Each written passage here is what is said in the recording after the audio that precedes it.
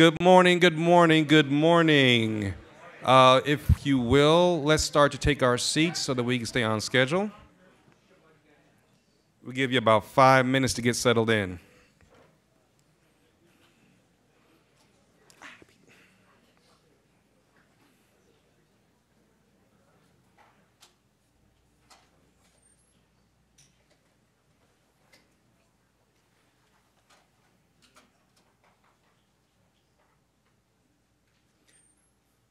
So before we get started, we have a few safety, I guess you would call them safety issues to speak about. If we should have to evacuate for any reason, the exits are clearly marked to our right, to your left. The restrooms and water is out the hall and to your left, and that's about it. So again, good morning and welcome to the 2019 Joint Science and Technology Institute. My name is Darnell Gardner, and I am the STEM manager for the Defense Threat Reduction Agency's Chemical and Biological Technologies Department. Before we get started, I'd like to have all of our JSTI participants stand up. Outstanding. They did a phenomenal job, Okay, stay up, stop, don't sit down, stay up. Now, JSTI participants, let's give our family and friends a round of applause for supporting your efforts. Let's give them a JSTI hello, come on now.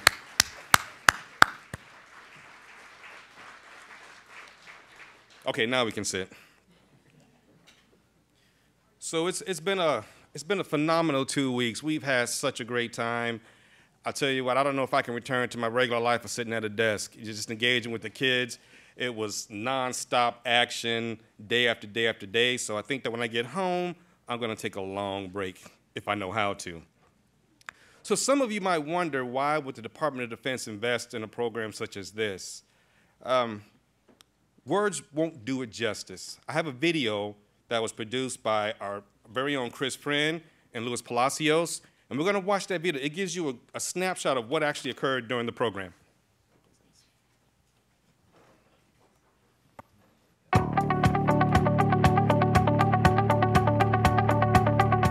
JSTI inspires me to expand my learning opportunities and branch out and really see what different careers have to offer.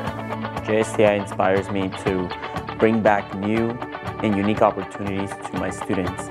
It inspires me by the individuals who come here and how everybody has a goal and a path in mind and how they are achieving that goal by coming here to follow their dreams. JSTI makes me want to do something, have a career in science, because it's something that is needed for our country and our national security, but also because it's really interesting and it's a really rewarding career. It makes me feel like that I can do things in the future that'll make me be not super famous, but I can do things bigger in the future than as I'm doing it right now. JSTI has given me the opportunity to step out of my classroom and spend 2 weeks in the summer working with scientists in real labs on real problems. These problems require STEM skills that I need to take back to my students and help them to hone and be future STEM workers to solve real-world problems in real-time situations. That's it. The Joint Science and Technology Institute, Aberdeen Proving Grounds, or JSTI-APG, is a 2-week residential research experience sponsored by the Defense Threat Reduction Agency's Chemical and Biological Technologies Department. The program is open to teachers, high school students, and middle school students from across the United States and Department of Defense schools overseas. JSTI participants are mentored by DoD and civilian professionals while participating in hands-on, high-impact STEM projects commensurate to the latest innovative research. In addition, participants are given information concerning potential career opportunities in the Department of Defense working as a scientist or engineer. As our national security concerns grow, so does the need for a well-qualified workforce ready to meet DoD's future technological needs. I'm Morgan Minyard. I have a PhD in soil science, and I also work for the Defense Threat Reduction Agency, specifically RDCBS, Advanced and Emerging Threats Division. During the last 2 years of my dissertation, I actually had a SMART scholarship sponsored by DTRA that allowed me to focus on my research, but also I knew that I would have a job with the Department of Defense upon graduation. So while all my other students were looking for jobs and writing their dissertation, I could just focus on my research and writing. Ever since I've been working at DTRA, I've really wanted to give back to the STEM community, the science, technology, engineering, mathematics, encouraging students to go to college, study the STEM fields, and one day maybe even get a job with the Department of Defense.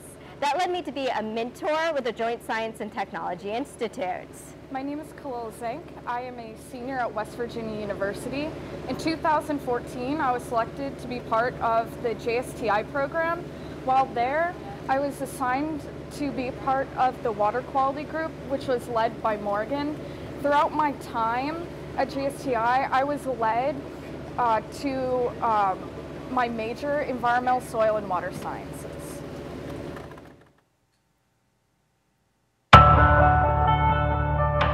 I'm inspired. What's next? I'm inspired. What's next? I'm inspired. What's next? I'm inspired. What's next? I'm inspired. What's next?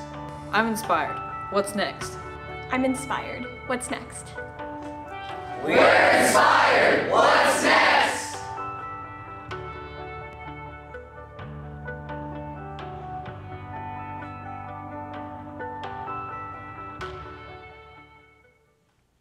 Okay, now we can clap. So, are you inspired? All right, all right. So a little bit about our agency. The Defense Threat Reduction Agency, our primary mission is to counter weapons of mass destruction and improvised threat networks.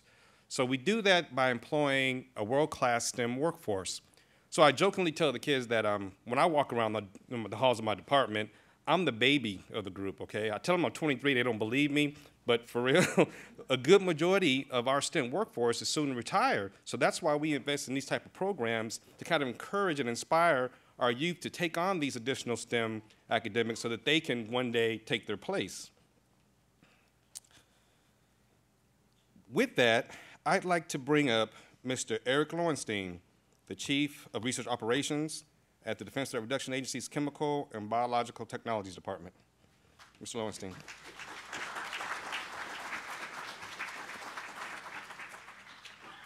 Thank you, Darnell. Okay, how are we doing today? Great. All right, let me start with the congratulations. I'm really happy to be here today. It's great to see all of you. My boss gives his regrets for not being able to come here, Dr. Ronald Han.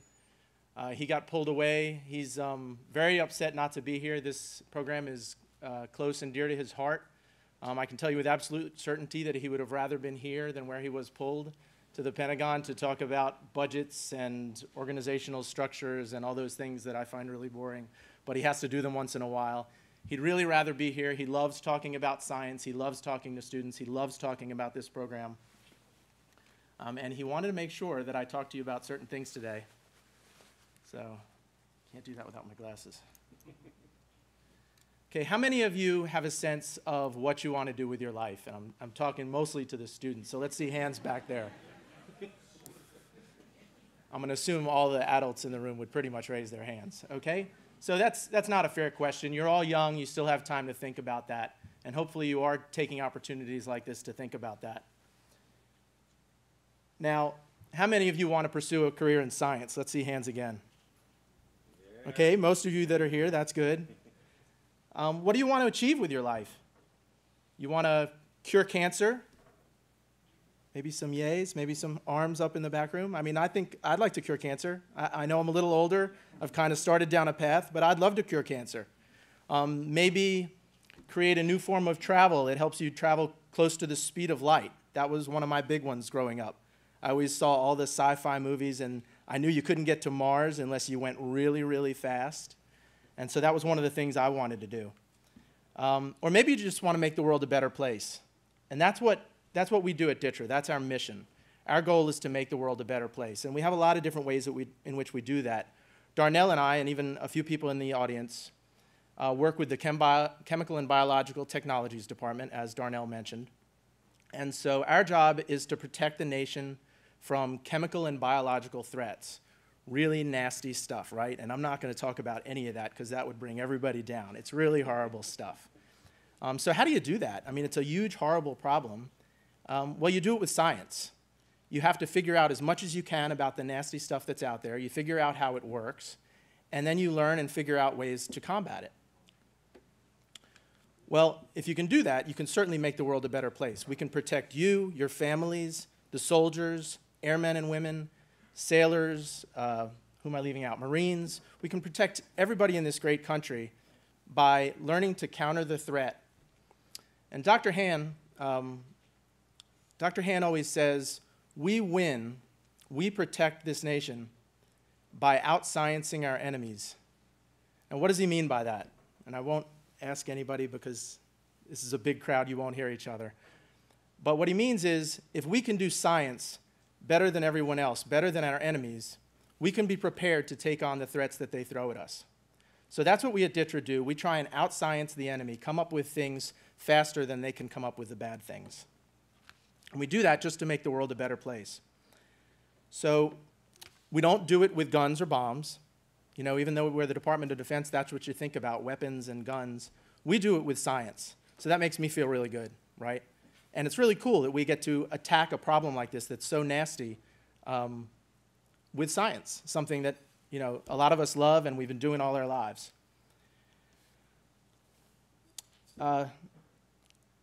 So Dr. Han, as I mentioned, regrets being here, but in a way I'm glad he couldn't be here because I feel very privileged to be here today. I grew up being very interested in everything science. I used to look for opportunities like this, and I won't say how many years ago, but a while back, there weren't many opportunities like this at all. I had to really seek out a camp or anything like this where I could study science. I was a little extreme as a kid. I basically wanted to get involved in anything I could in the science area, even from 5 or 6. My parents used to talk to me about things that they would read and be interested in, and it just got me really interested in science. I used to read a lot about Einstein. I used to read Isaac Asimov's books, which are amazing. If you haven't read any of them, you should start. And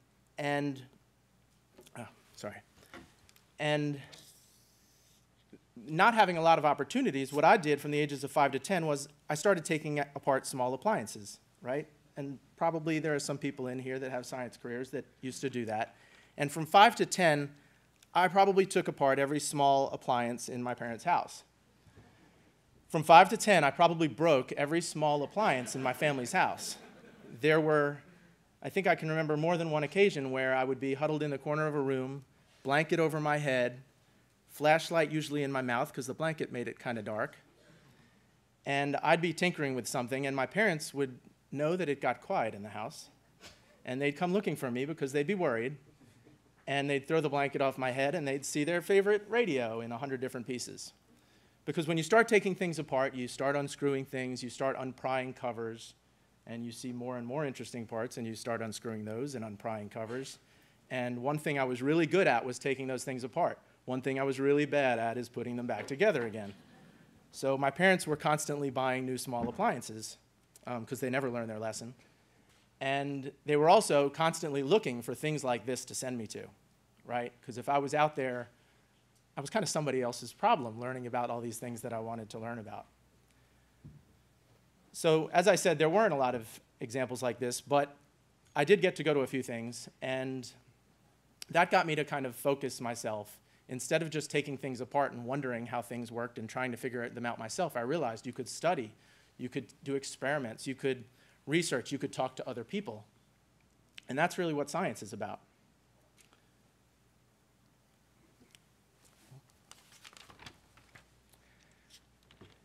Now, when I went back to school, I studied a lot of math and physics. That's what I found I was kind of good at, and I studied and I studied. And I won't say I was a nerd, a geek, whatever you want to call me. But I still got to play soccer. I played football in high school. I had lots of extracurricular activities, lots of friends. So I still managed to do that and do well in school. And I went to college, and I studied math and physics some more. And when I got out of college, I went to work for commerce first. I worked for a company called Circuit City. So that, again, tells you a little bit of how old I am. Circuit City is no longer around for the younger folks in the room. But they used to build electronics, and I was in their corporate headquarters, and we were doing planning and trying to figure out what electronics would sell and kind of mathematical-based things, analysis. But then I went to work for a Navy defense contractor, and immediately I got to work on actual rocket science. So my job was to look at the insides of rockets and figure out different ways of moving materials in them to make them go faster and farther on the same amount of fuel. So that's pretty cool, right? People always talked about doing rocket science. Here I was with a simple degree in math and physics, and I was doing rocket science right out of school. But I just craved learning, and I wanted to learn more, so I went back to school. I got a degree in material science, and then I moved up to DC and started working for another defense contractor. And within a few years, I came to work at DTRA as a government employee. And because of my math background, DTRA had me building models and tools that would help the government understand how to build equipment to protect against, again, chem-bio threats. So I was in software development, mathematics, analysis, trying to figure out how to do this. Just last year, I got my current role, which is, Dr. Hand likes to call me his chief of staff or chief of operations. Basically, I manage the day-to-day operations of his 100 staff. Well, his 100 staff are chemists, biologists, technologists, engineers, roboticists, microbiologists, everything, every science you could name within these 100 folks, and contractor teams of 100 or two more. And so now, instead of just working on one area, I actually get to see all of these different areas. And I get to talk to people about all the different science they do. And yes, there's a little math and physics in there, and I get to comment and give them feedback on parts of that. But I get to see so much, and I get to explore and see new things all the time. And that's the best thing about my job right now. So I get to see science all day and all different kinds. And I'm learning all that time. So you guys all have that same opportunity if you stick with it. There are so many different things you can do if you pursue scientific fields. Maybe this is just your first step. Maybe it's your second. But the Department of Defense STEM program is really important.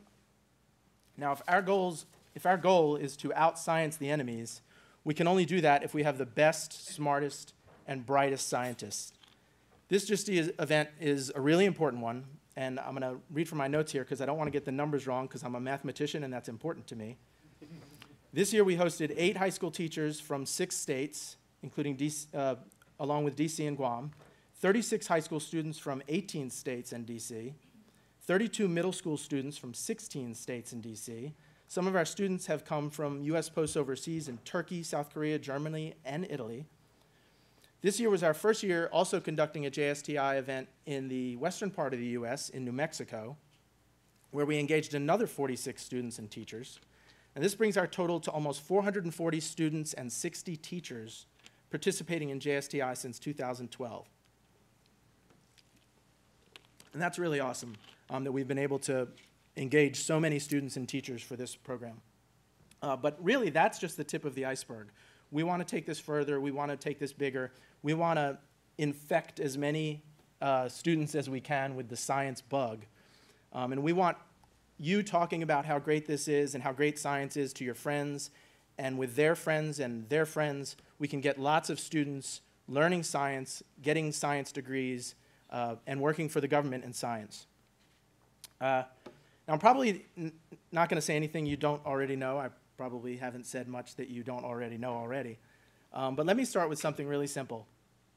Science is really important, right? I don't see any gasps. I don't see anybody running for the doors. In a way, being scientific is one of the most important and wild things about just being human. We explore, we ask questions. We often try to do anything we can to figure out answers.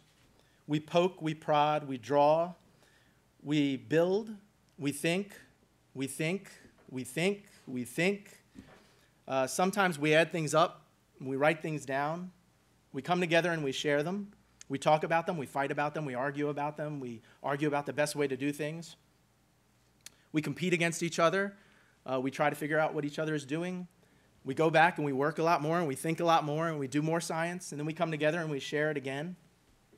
And down the road, you end up with a meal and a pill, or a phone that can tell you when you're sick.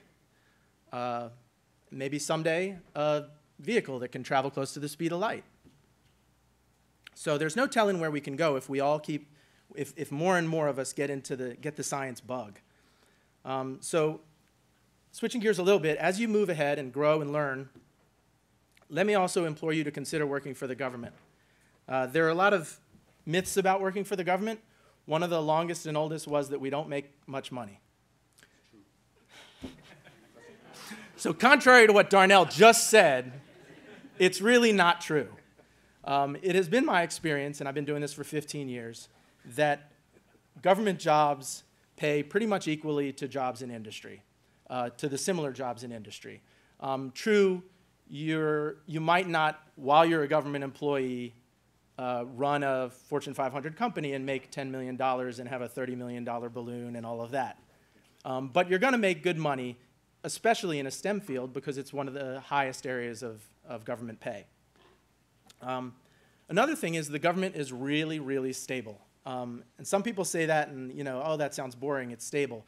What it means is when you get a job and you find something that you like doing, no one's going to come along and tell you, oh, you're not doing that anymore, right? Within the government, there are lots of opportunities to move around. The government is so big that when a priority ends and they want to, let's say, move specialists out of an area, there are usually lots of different areas that those specialists can contribute to and find new work in. And that doesn't take getting fired and hired. We just move around a lot in the government. It's very flexible. Benefits are great. People are always talking, that's kind of the one saving grace that's always, that's been consistent, that everybody talks about the great benefits. Again, because the government is so big, like Walmart or Google or Amazon, they're able to really provide kind of economies of scale when it comes to benefits. So we have lots of options for 401k investment plans and insurance plans and medical benefits. So benefits are great, and really, it's really hard to find a company that has benefits as great as the government.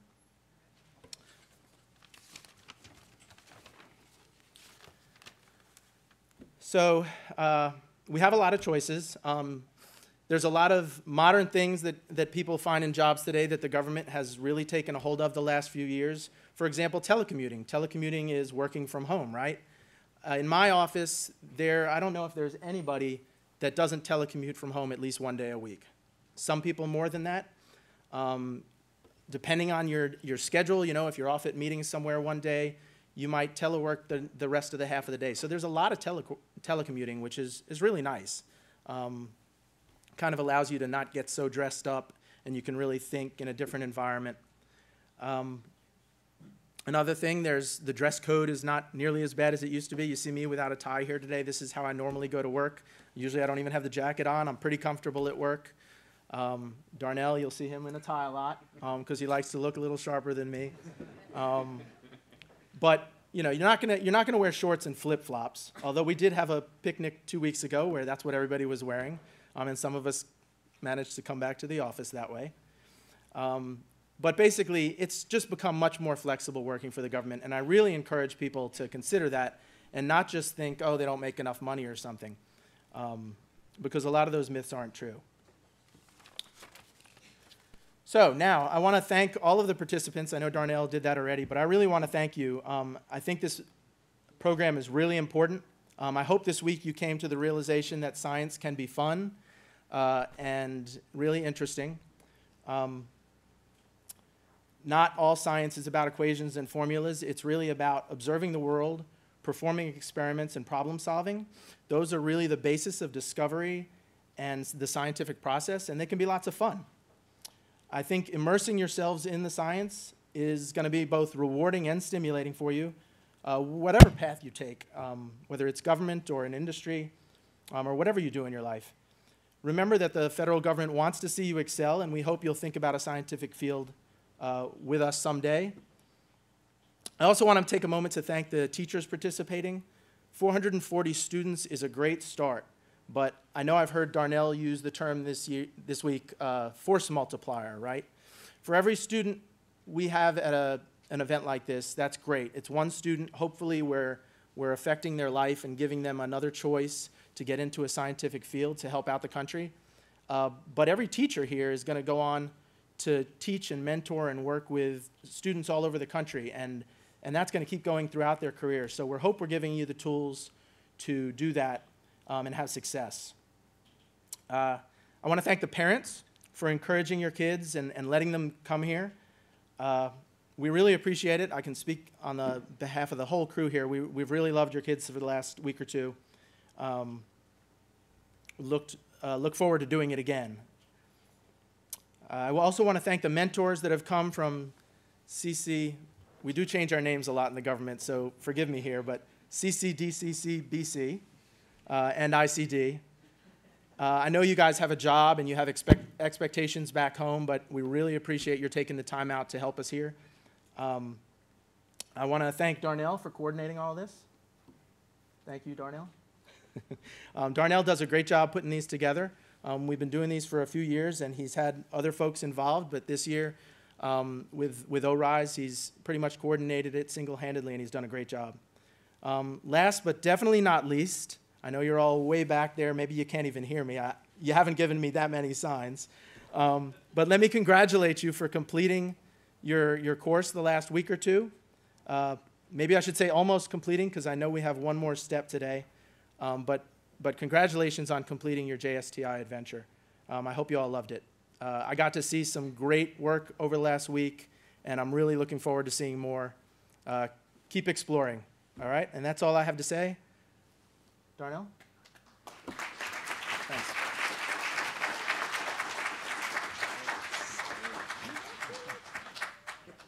He didn't seem nervous at all, did he? He just rocked it out there.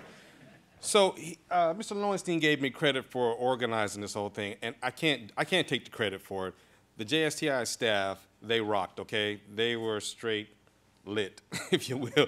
But no, I'm just the guy in the background. They deserve all the applause, and I'm going to give them all I can give them, okay? So next, I'd like to bring Mr. William Vosberg. He's the director for the Oak Ridge Institute for Science and Education, to the microphone.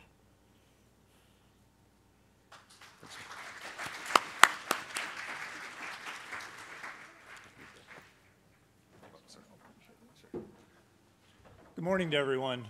What a great event. This is my third year here. I'm the director of the Oak Ridge Institute for Science and Education. I'll just take just a few minutes to say congratulations to the students, and I realize you are sitting all in the back. Thank you to the parents or the mentors or whoever got you here. Last year when I was speaking to this group, I challenged each one of the students to go back and personally thank the person that got you here, whether that was a neighbor, a relative, a friend, a teacher, and so on. And I did a little caveat. I basically said, do not email them and don't instant message them. Try to find them personally or by a telephone and look them in the eye and just say, thank you, that was a great event. So this event is very important to us. It's very important to DOD. I know the group that Marie runs, Marie Westfall, deserves a round of applause for all the ORISE staff, so could we give them a round of applause?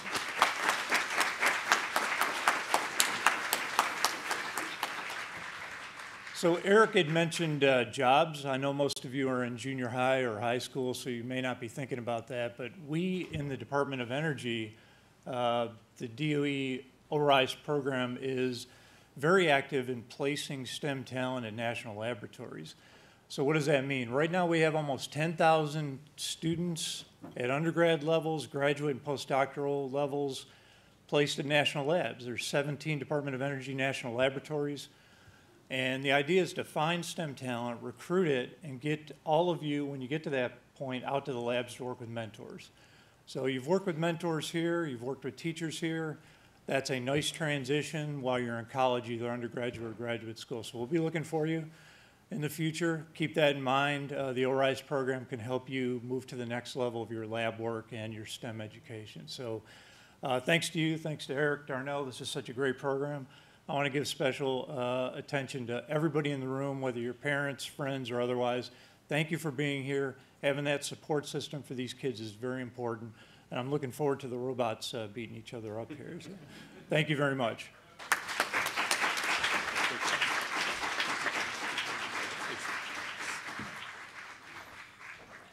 righty. At this time, I'd like to bring a special guest to the microphone, Mr. Dale Taylor, one of the founders of this program. Mr. Dale Taylor, come on up.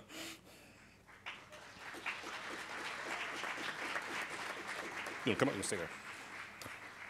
Is this working? Good. So I'll make it real quick. Darnell, this has been a great event. I've been following it on social media for the last 2 weeks. It's been wonderful. And I'm going to make this real short.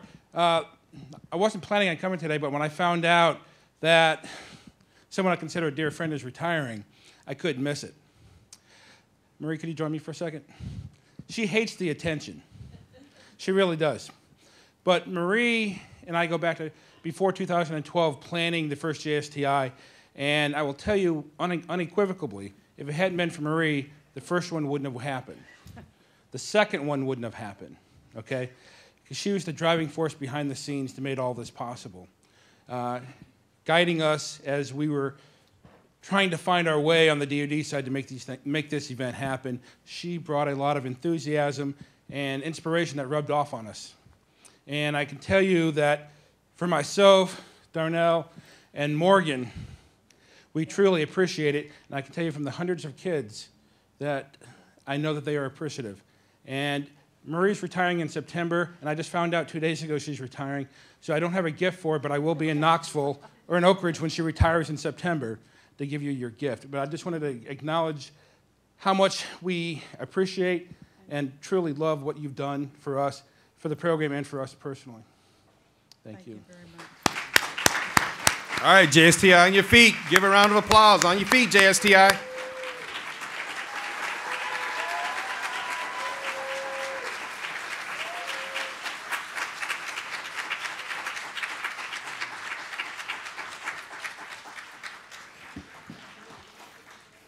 Thank you, thank you. So now we'll take this time to move into the individual presentations from each of our research groups.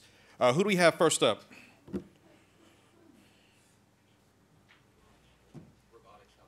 Robotics competition.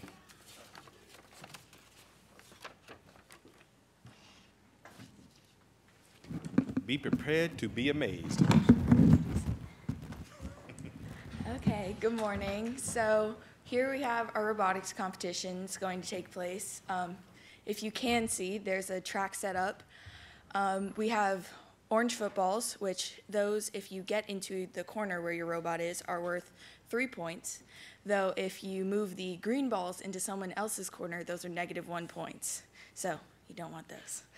At the end of the competition, which will last approximately 2 minutes and 30 seconds, if your robot makes it all the way back into your corner, you get 8 points, which is a significant number. We have to have 30 seconds of coding where it is fully autonomous, you cannot touch it. And after that, we're free to control it ourselves. So, there you go.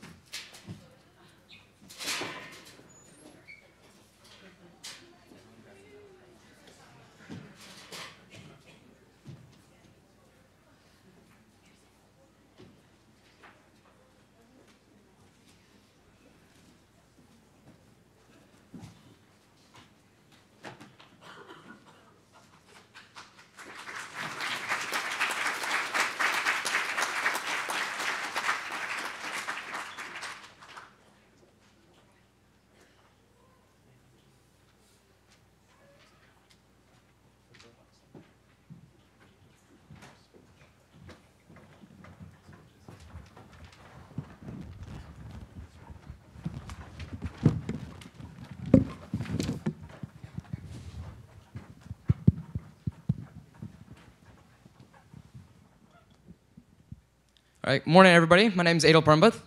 My name is Jordan Otello. I'm Isabella Robinson. I'm Joseph Purvis. I'm Maya Cabrera, and we are part of the 3D Printing and Design Group. These past 2 weeks, we have worked on creating auto open source robots. These robots are fully personalized. So during our past 2 weeks, we had the opportunity to work with 4 different types of 3D printers. The most expensive printer we used was called the Stratasys and has the capability to simultaneously print with 2 different colored filaments. We also used the Ultimaker 3, the Lulzbot Mini, and the Creality. Last week, we decided we wanted to experiment with different printing materials. So we decided to use ABS, PLA, and a flexible filament called Cheetah or Ninja Flex. Because we wanted our robots to be rigid, we decided to use PLA. All right, so the goal of this project was to optimize the best design for a 3D printed robot. And we did this through a process called additive manufacturing. Additive manufacturing is the combination between 3D printing and robotics. So here you can see a couple of pictures of like high-end additive manufacturing. We have metal, they're metal, and we have some 3D printing over there. And okay, so additive manufacturing is the stepping stones to the future, as the combination between 3D printing and robotics will allows for an ease of access to for the future. So the building process for the auto robot started with circuitry, 3D printing, and coding.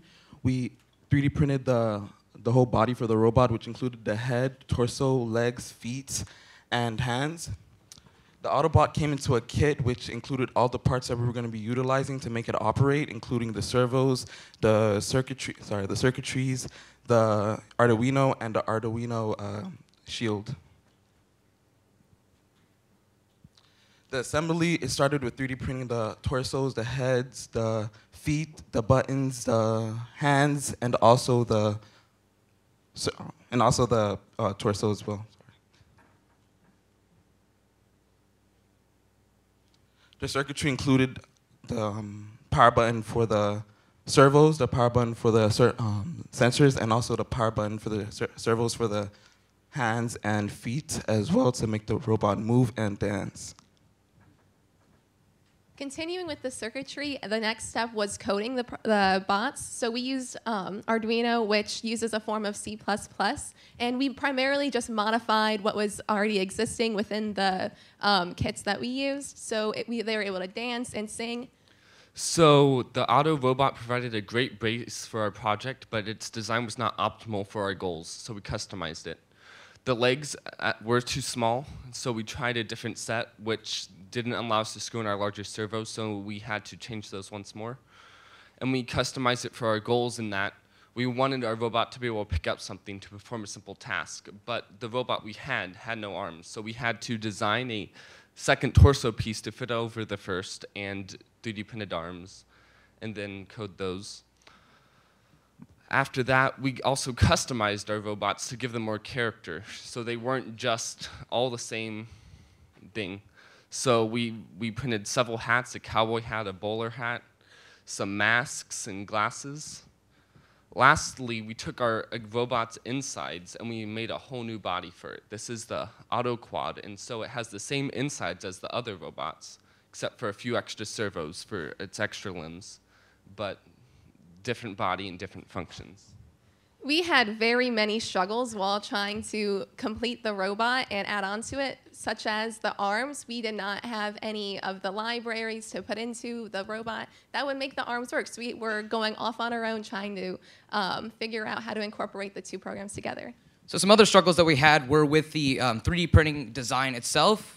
As Joseph stated previously, we did not have the arm design, and we had to work on prototyping for legs as well. And as you can see on the picture on the left, that's actually a hat that I tried to print and failed at least 2 or 3 times.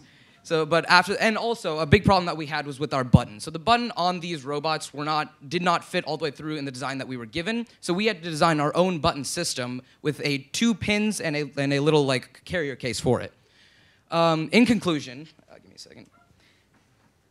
In conclusion, the combination of 3D printing and robotics is the future, as the ease of access to printers and the materials that we use in the printers are far easier than the processes that we have today. While it may have some drawbacks, like the time length that it takes to make for bigger builds, we believe that additive manufacturing and processes like it can help push us to the future, to a brighter and easier future where we all can live in a technology-filled world. Thank you so much. We'd like to thank the LJ Holmes, our mentor on this, the University of Delaware, ORISE, DITRA, DOD, the APG for hosting us on a field trip, and all the people who worked at the JSTI program to give us this opportunity. We'd also like to thank Jim Taylor for driving us 30 minutes each day to the University of Delaware. Big shout out to him. Okay, thank you, everybody. Lastly, now that we're leaving, there's gonna be a video showing kind of what we did all week, so please enjoy that.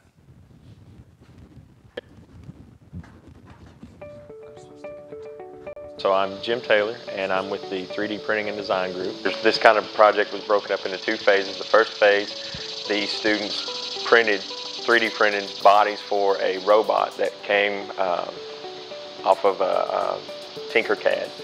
And they took that robot and they installed the electronics in it and then programmed the robot to do a dance to Smooth Criminal or Single Ladies. That was just to get them exposed to 3D printing initially, and also how to do some of the programming for the robotics that they to accomplish the end goal for phase 2. So then for phase 2, what they're working on right now is developing a robot using the same prototypes that they used before. But now they're going to add arms to the robot so that it'll actually lift up an object, and that's the end goal, is to program this robot to accomplish an actual task, not just dance around and play music. It's 30 and 38, 30 and 36. I think the thing that I most enjoy about this is the struggles that we've had. Like, we've had certain struggles with the buttons and the wirings and fitting everything inside the tiny shell of the robot. I think working through that was the most fun for me.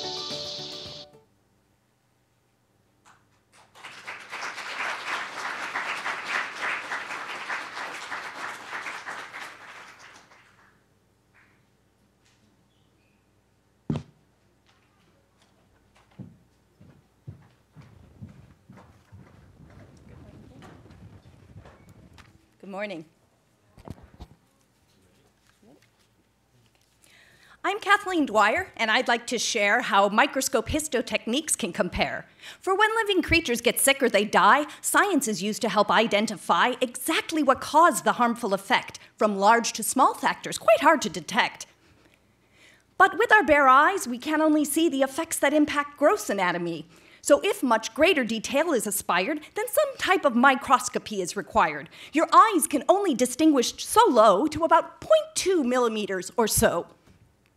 An optical scope collects light that's around and makes it through several lenses rebound. When very small objects are thus magnified, its tiniest features can be identified. But humans cannot zoom in infinitely. The wavelength of light limits what we can see. Electron microscopy uses a beam of fast-moving electrons focused in stream, which strike on a surface, creating a scene of high and low atoms and those in between. The image produced shows a picture in gray of where in the sample the structures do lay. So when use electron? When optics with light? One needs to select the tool that is right. A light microscope will not cost too much money, but electrons are hundreds of thousands. It ain't funny. With light microscopy, you get what is paid for. Electron scopes magnify hundreds times more. For whatever magnification you care, your specimen tissue one first must prepare. Right after collection, your sample must fix into a cassette where it's centered and sticks. Then alcohol's added, followed by benzene, dehydrating tissue and making it clean. An embedding agent like paraffin wax makes a block of tissues in a supporting matrix. The sample's now ready for partitioning. A microtome does the precision slicing. The sharp edge is pressed to the sample within, carving off a piece that is ultra thin. Each slice that's produced of the wax and the tissues connects to the prior slice made as it issues, creating a ribbon of slices that float on the water surface. Next, you'll devote attention to grabbing a piece on a slide, then letting it rest till the piece is all dried.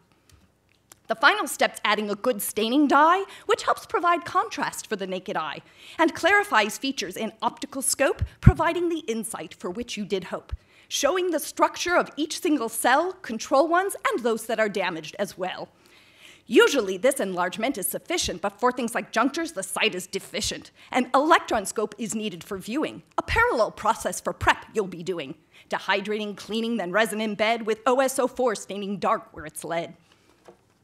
The tip of the sample is carefully prepared, removing the resin until just samples there. A diamond is what up against it abuts to slice off the end into ultrafine cuts. And like with the light scope, a watery moat collects tiny slices upon which they float.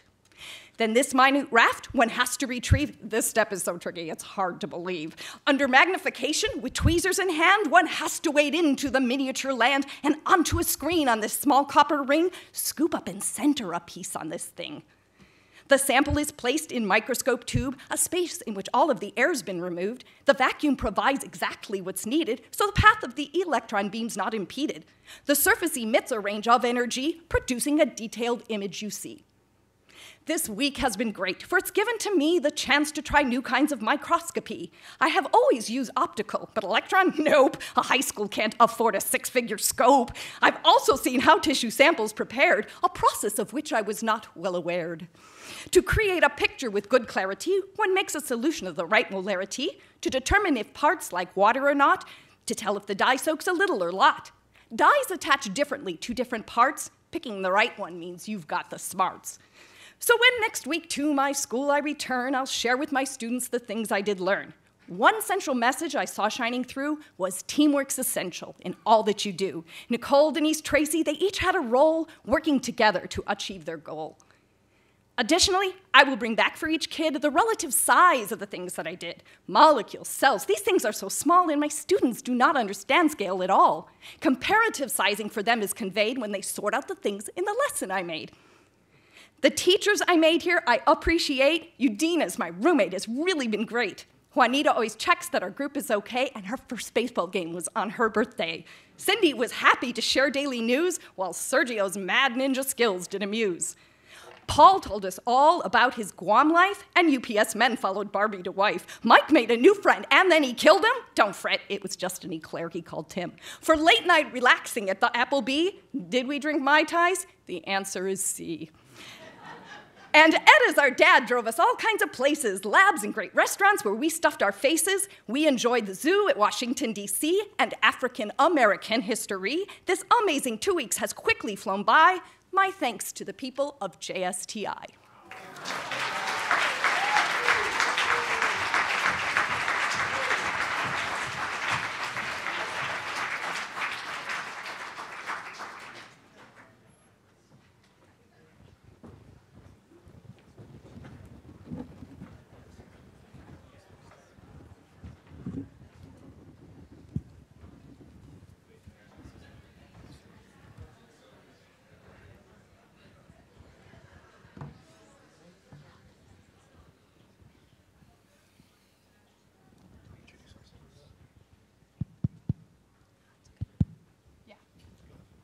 3D printing is an innovative way of designing new or old things. This technology will make building and creating much easier. With its up-and-coming influence in technology, it will pique an interest in many kids, which will give and open up many future jobs. 3D printing is a fairly recent technology that is still being rapidly expanded on. Our class was about learning the basics of 3D printing. However, we looked into the real-life applications as well, and that it was more than just 3D printing, as well as the post-processing as well. That was very important in this class. 3D printing traces back to the 1980s with Hideo Kodama, who created the first rapid prototyping device, as well as Charles Hull, who made the first ever 3D printed object using a printing style called SLA, also known as stereolithography. The type we used was FDM, that is seen in printers made by Joseph Prusa. In 2017, he released the Prusa i3 Mark III printer that will be shown here in just a second. He started small in 2012 and has grown big ever since then. Sorry. Unlike SLA, FDM, known as fused deposition modeling, releases a melted thermoplastic that becomes solid when it cools with the air. His printers are said to be the easiest and most well adopted by hobbyists and manufacturers. We mainly use this printer for projects. Oh, yeah. Before operating any 3D printer, it is ideal to test its calibration before printing any prototypes. We do this by downloading, slicing, and printing a pre-made STL file. Depending on the quality of the print, it will reveal any errors in which we will then fix. This here is known as a benchy. A benchy is one of the most popular test prints that are used to see if the printer is correctly calibrated. During our initial stages of printing, we printed a variety of benchies. Using a program called Tinkercad, we were able to modify it and add the JSTI letters. The figures shown are known as flexi animals. This particular group of prints were used to experiment with different filaments. Printing these figures was a great way to introduce us to the class and help familiarize ourselves with the software and hardware used. To create these gear-type machines, we found the type we liked off the internet, which then we transferred to a Prusa slicer to fit to the size we desired. The outcomes, as seen, we got were amazing. Sophia made a circular box that opens and closes. Anae made a predator claw, while Preston and I created gear-shifting cubes. So to understand post-processing, we conducted an experiment by printing 9 identical Batmans and applying a smoothing technique to them. So the objective of this experiment was to find out what we can do with the print after the print is placed. So here we spray painted each of the Batman silver so we can carefully observe the details within it. So the methods we used were sanding, small layer height, XTC, clear coat, filler primer, vapor smoothing with acetone and IPA, and normal primer. And the most tedious method was sanding for us. And here we have the control alongside with the most smoothest model, which was the XTC. And XTC is a 2-part epoxy used for coating self-levels and wets out uniformly without leaving brush strokes. So here's Preston, and he's going to talk about the tire project, which we did on a free design software called Onshape. During this project, we were given a task to design a tire using a CAD software called Onshape. The requirement for this project was to use dimensions that would fit around a number 2 pencil. The goal was to have the wheel roll as smoothly as possible. Here shown is a before and after picture of our tire design. The figure displayed is a picture showing all of the students' final print of their tire design. Michael Guy, who is our mentor, stuck a number 2 pencil through the tire to test its durability and efficiency of the design. Using a thermoplastic polyurethane filament, we were able to make the wheels yield easily to pressure and weight. Our final for this class involved making our own design based on a customer's demand, our customer being Jennifer Tyrell, who requested a double phone case that she could hold at work. This final product taught us about real-life situations that can be applied to 3D printing. Sophia and Anae came up with a clasp design to meet Jennifer Tyrell's ideal phone case. This phone case will connect and disconnect from a looped wire. This makes the 2 different kinds of phone able to easily attach. They also added a thick wall to give a protective aspect to the phone. While Preston and I's ideal idea was to make the back of the phone case a railroad locking system, but due to lack of time, settled for a Velcro attachment. We also made an hourglass-shaped button on the sides to create a purse-like feature. All these features are to make our consumer happy. These are representations of our prototypes. Using the materials available to create our phone, we use a polyacetic acid. For the case in a final print, we would use NinjaFlex and polyacetic acid. Now we would like to present the amazing student videography video of our time in mechanical printing. Thank you. Thank you. So my name is Michael Guy. I am the mentor for the Advanced Mechanical Prototyping Group. Our class designs and 3D prints mainly, various mechanical designs. Some different colors over there. There's going to be some blue, some red, you know. Gonna make That's awesome. I want my students to pick up the various design methodologies that we use throughout engineering, including 3D design and computer-aided design software, CAD, design for manufacturing, design for the environment, and full life cycle assessments. It's pretty cool. If you think about it, 3D printing is our future. They've started making cars out of 3D printers, machines, many things. So it's like preparing us for our future. I will say these students have picked things up amazingly fast. We've gotten through 3 or 4 weeks of material in a week and a half, so they keep me on my toes for sure.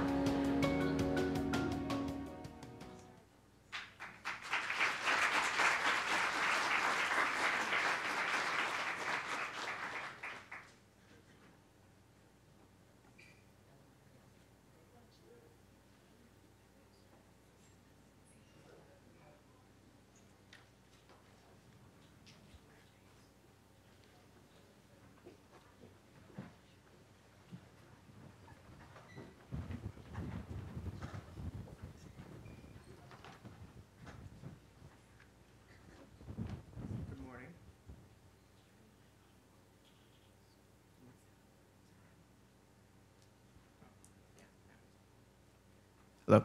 Yeah. Good morning. On behalf of the Department of Defense, I'd like to thank JSTI Engineering for their willingness to participate in solving our current challenge. We are asking you to develop a method to reach a soldier in the field, determine if they have been exposed to a chemical agent, and retrieve the soldier for treatment. Good luck. We look forward to meeting you again in 4 weeks. Thank you.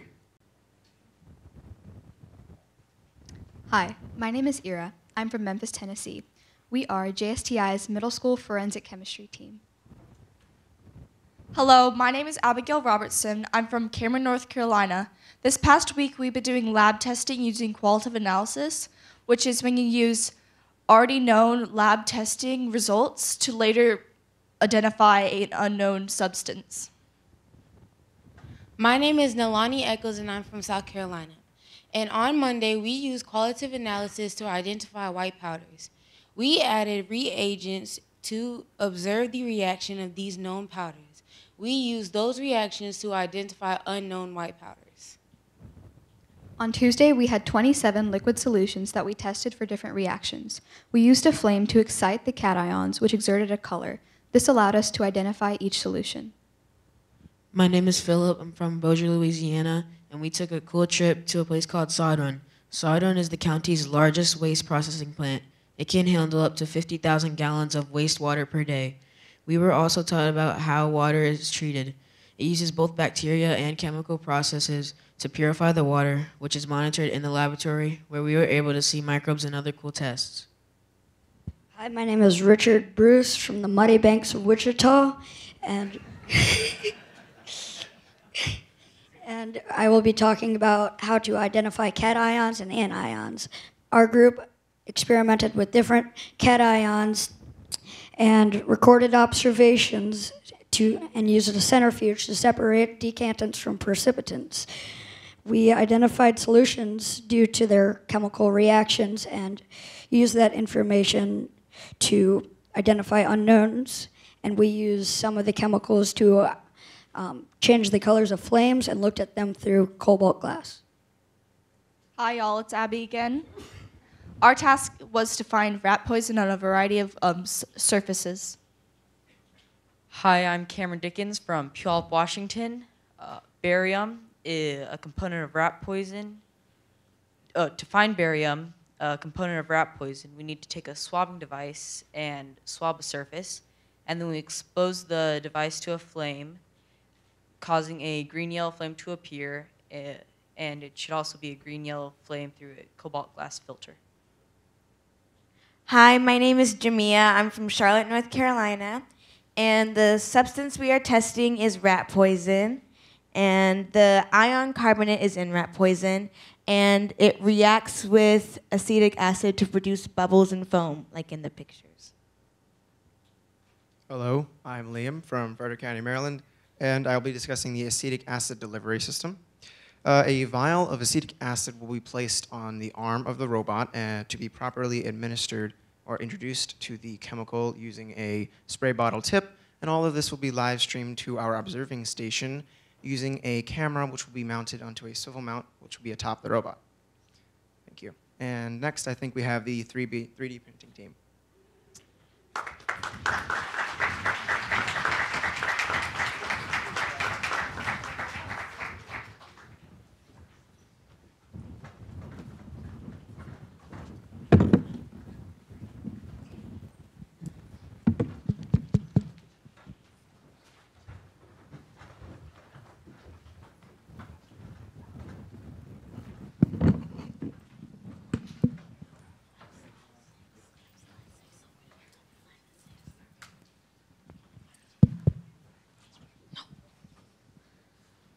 Hi, I'm Audrey Suh, and we are the 3D printing group. On the first day of camp, we did team building, puzzles, and some icebreakers to get to know each other so we could be a better group and have our project be better. My name is Gregory Schaefer, and I'm from DC, and I go to Capitol Day School, and I'm going to tell you about our field trip to the CCBC Fab Lab. The CCBC Fab Lab is the Community College of Baltimore County, and we went there to see 3D printers and 3D printed materials. One of the interesting things we saw there was a 3D printed Taj Mahal. We thought it was really interesting because of how intricately detailed it was, and we saw many different materials for creating and stuff like that. Hi, I'm Lilia Dalton, and on the third day, we created this robot. His name is Martin, and we all voted on one robot. And after all voting, we created Martin, and we tested him out. And at one point, we also had to redesign him because the weight wasn't really correct.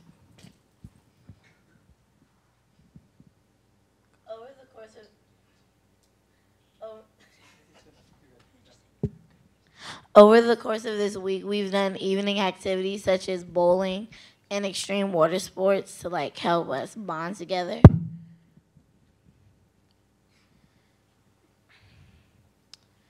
So when we had designed Martin, we went on this app called, or it's a website called Tinkercad, and we designed them.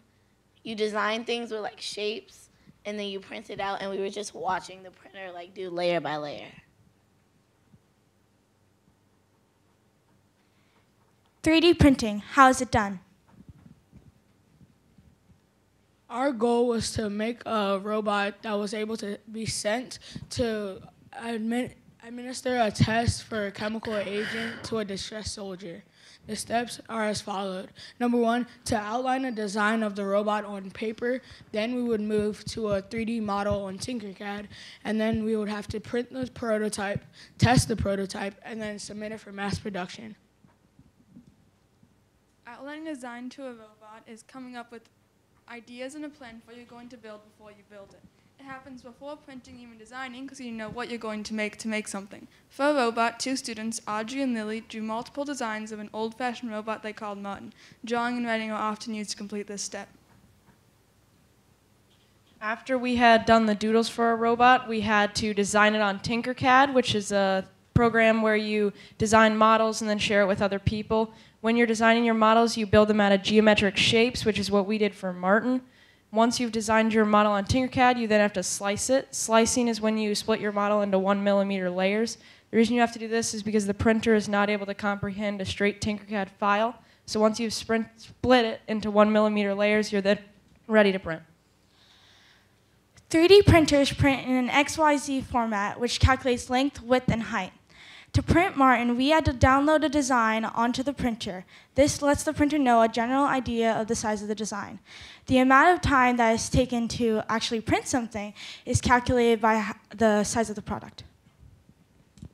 After we 3D printed our robot, we ensured that Martin had to do what he was supposed to do. So we tested his strength and a weight. as we edited the design, the original Martin, as we tested it, wasn't, the top weight was a little underweight, so we added a little, like, you could say skirt, so the bottom weight was more equal with the testing. Once we had completed Martin, we had to submit him for mass production. Mass production is when many of the same thing is made, often very quickly by machinery with minimal human involvement. If we mass produced Martin, we could have more of the robot to send to aid more soldiers. And next we will have the Raspberry Pi group.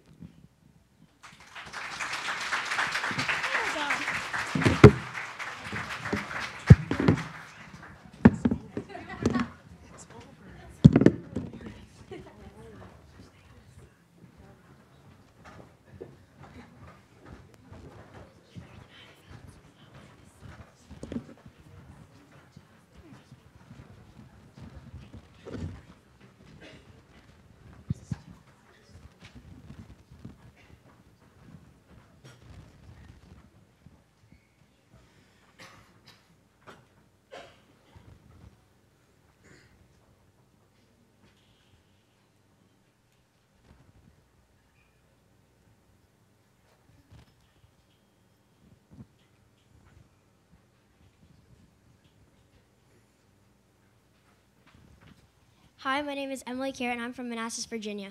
And this is the Raspberry Pi group. A Raspberry Pi is a small computer that connects to a computer monitor or TV and uses a standard keyboard and mouse. This week, we learned how to code using Python, and we used it to control LED lights using a breadboard, wires, and push buttons.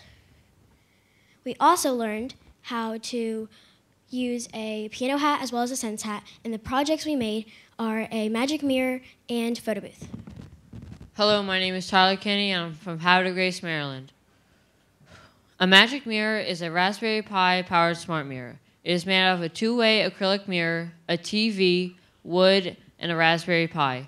We coded the Raspberry Pi to make the magic mirror show the time, weather, recent news, and compliments. The magic mirror can show info while still serving as a mirror. We coded the Raspberry Pi using Python. Python is an open source computer language that is easy to learn and simple to use. My name is Justin Clark, and I'm from Washington, D.C. So we made this phone booth from cardboard, 2 buttons, a screen, of course, the Raspberry Pi. How it works is when you press this little red button right here, it'll then show you what the camera sees. And then once you're ready, you can press this button, and it'll then take the picture. We also used Python to program the phone booth.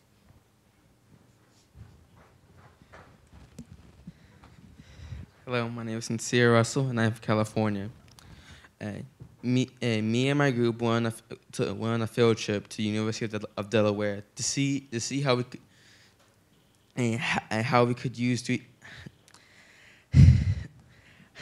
how we could program 3D printed robots using a Raspberry Pi. During our time at the University of Delaware, we saw students working on 3D printed robots by using programming and coding. Also during this time, we saw a display for a search and rescue robot that used the Raspberry Pi and sensors as its components.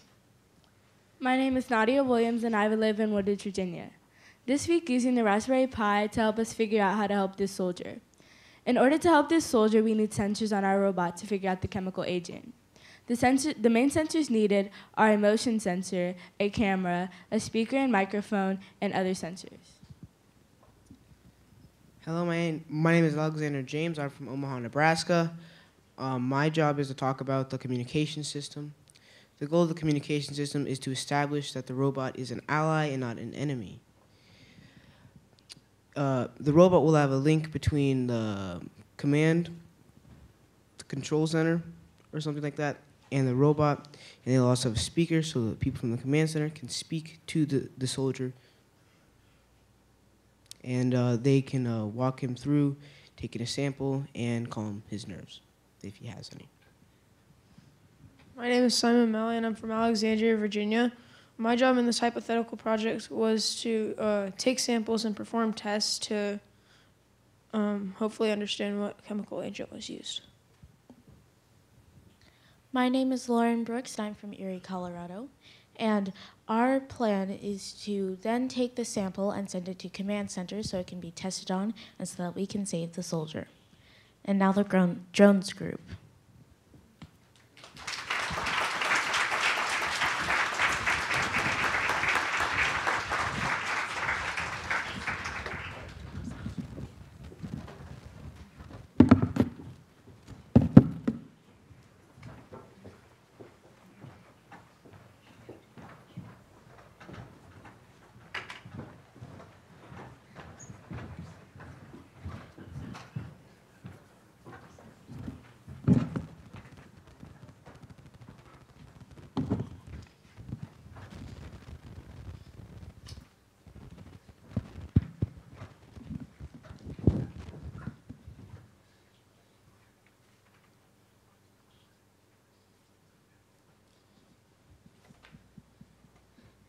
Good morning, ladies and gentlemen. My name is Samantha Muha. In order to succeed in pretty much anything, you need two things: cooperation and teamwork. On Sunday, we each got a slip of paper that was part of a bigger puzzle we had to talk to each other to put together to figure out what group we were in. We're in the drone group. Later that day, we went to water sports and kayaked in teams of 2. We had to talk to each other so we wouldn't go in circles. Good morning, ladies and gentlemen. My name is Peter Escamilla. We started our second day by going to Hartford Community College, where we discussed the history and many applications of a drone. We then spent our time practicing flying a drone using the Parrot Mambo drone, which I'm pretty sure is haunted because somehow, every single time I fly it, it seems to find its way into a bush. Anyways, after that, we took our drones back inside and tried to program them using Tinker to fly in a simple pattern like a triangle. It was actually really hard, but by the end of the day, our patterns worked almost 100% of the time. Hello, my name is Seth Akins, and day 3 was awesome. So on day 3, we analyzed the problems and discussed the possible solutions. And the result of us working on the team, we were able to narrow down 8 of the original designs to 4. And at the end of the morning, we gathered materials to build the 4 designs. And after lunch, we just tested the 4 designs to finalize the solution. And we were tested by Mark and Jeff by the obstacle course. My name's Taylor Hurdle, and on Wednesday we went on a field trip to the Smithsonian Museum of Air and Space, where we learned about the history of aviation, from the Wright brothers to the space shuttle. We then learned about the challenges and successes leading to our modern capabilities. Additionally, we were exposed to the history of the Apollo 11 mission, this being its 50th anniversary. Our knowledge of this great accomplishment was only furthered by the Apollo 11 IMAX movie. We then explored the museum and watched our fantastic planetarium show. My name is Jewel, and all this hard work that they did, it wouldn't work if we could have got the robot to the soldier. Hi everyone, I'm Kayla Huynh. The first part of designing our solution was individually brainstorming ideas to pick up the soldier. Each person drew their own label diagram that they thought they could use to solve the problem with. We used materials such as pipe cleaners, paper clips, clothespins, magnets, magnet tape, scissors, popsicle sticks, and toy soldiers to create the product with. After we created the product, we tested it multiple times and decided which one we wanted to use as our final product. Here are the designs that were made. These are our 4 key designs, the ones that worked the best. The first one is the hook and loop. We put a hook onto the drone and a loop onto the soldier, which didn't work very well. The soldier kept falling over. So we decided to reverse that. We put the hook onto the soldier and the loop onto the drone, which worked, but the soldier was too top heavy, it kept tipping over. So we decided to take another look at it, and we came up with a sticky cocoon, which is what it sounds like. It stuck to the drone, but it made the drone impossible to fly. We could not fly it. So we came up with another idea by putting a magnet onto the drone and onto the soldier, which was our final product. Hi, I'm Annalise Bunger, and first we started off by connecting the robot to the drone by using a loop on the robot and a hook on the drone. Once they were connected, we would fly the robot out to the possibly infected soldier, where the robot was programmed by the Raspberry Pi group to do forensic chemistry. Once the robot was done doing all its tests, we would connect the soldier to the drone by using a magnet on the soldier and a metal hook on the drone. Then we would fly the soldier out to the field hospital where it would be fatherly examined. Lastly, we'd like to thank the DoD for providing money, and without their help, we don't want to be given this opportunity. And during this week, we did challenges and circling STEM.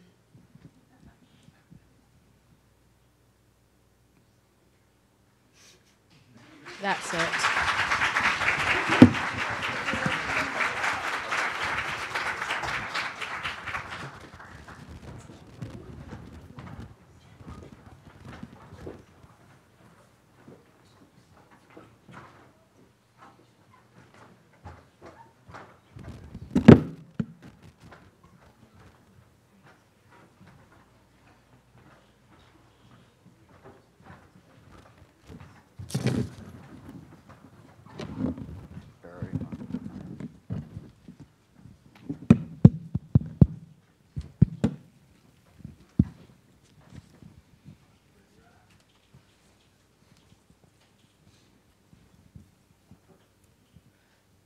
Hello, I'm Riley Boylan. I'm Hannah Rowe. I'm Mara Sweeney. I'm Ella Wilds. I'm Logan Zeiss, and this is the Environmental Water Quality Research Group, also known as DubQ.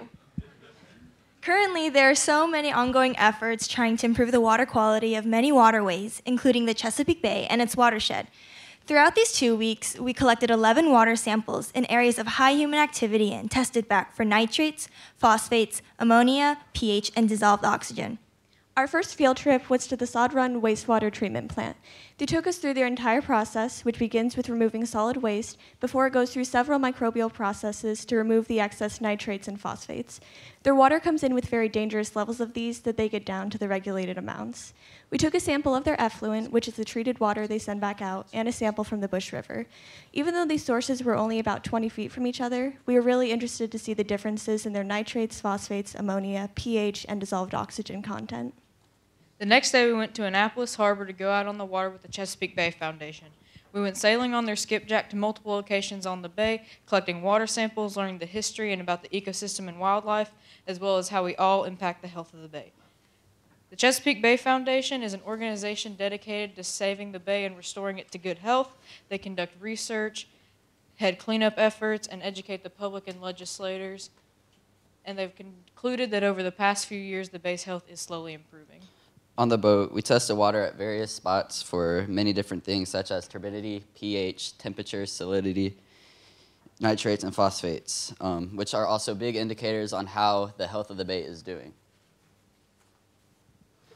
We also had an opportunity to collect oysters, crabs, and fish. The oysters were collected and put into a tub of water from the bay, and we watched how they cleaned the water and how they were the ocean's filters. As long as we got close to some of the animals, we made really good friends with them too. Our third and final field trip was to the Smithsonian Environmental Research Center, or CERC. CERC leads research programs in areas around the Chesapeake Bay. They take what they learn and advise businesses and the governments on how to maintain the bay. We took our final samples on the shore and pier of the Road River.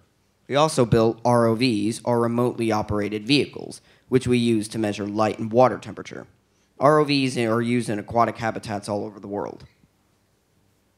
For each of the tests that we did, the water would turn a different color if the macronutrients were present. All of these samples are from the Sod Run effluent, which still has noticeable levels of nitrates, phosphates, and ammonia. The first one is bright pink because of its high levels of nitrates. The next two are from the ammonia test. The yellow was a control made with deionized water, while the green one changed color because of its high ammonia content. The blue one is our phosphate test, and the last is a diluted retest of the nitrates because the original sample was out of the range that our machine could read. All the nitrate levels we observed were in a typical range, which is good because too many nitrates can lead to eutrophication, algal blooms, and fish kills. The only sample out of this typical range was Sod Run because the water coming into Sod Run is saturated with these macronutrients, so they go through a complex microbial process to remove as many as possible. Ammonia has similar effects and can cause similar damage in high amounts. All of our tests were in a safe range, which is good because once again, it can cause all the things that nitrogen causes. Dissolved oxygen is necessary for all animals that breathe in the water. Too little amount will distress or kill marine life. The minimum amount of dissolved oxygen needed to sustain life is 3 milligrams per liter. Luckily, all our samples were above that. This graph of the phosphate levels shows that all but 2 of our samples fell in ideal ranges. And as we mentioned before, Sod Run had the highest ranges because before coming into treatment, they already had such high levels of these macronutrients. And after treatment, it was able to, and the fact that it was be able to get lowered to 1 milligram per liter is incredible, so it can be go back to the Bush River. And all the pHs were around 7, which is ideal for the base ecosystem to thrive. Throughout the 2 weeks, we were able to find that most of the ammonium, phosphate, and nitrate levels were in safe ranges, and high human activity leads to increased amounts of these macronutrients, but programs such as the Chesapeake Bay Foundation are working towards improving the water quality.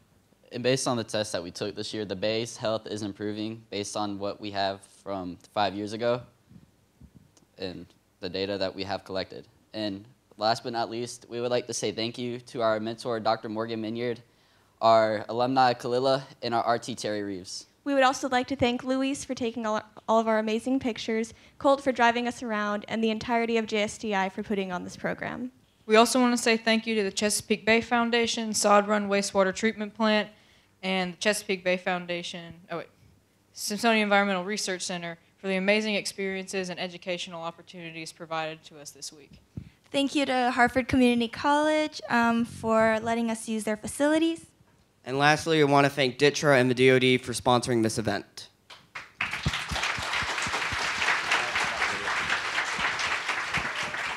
And now our video that the videography group made.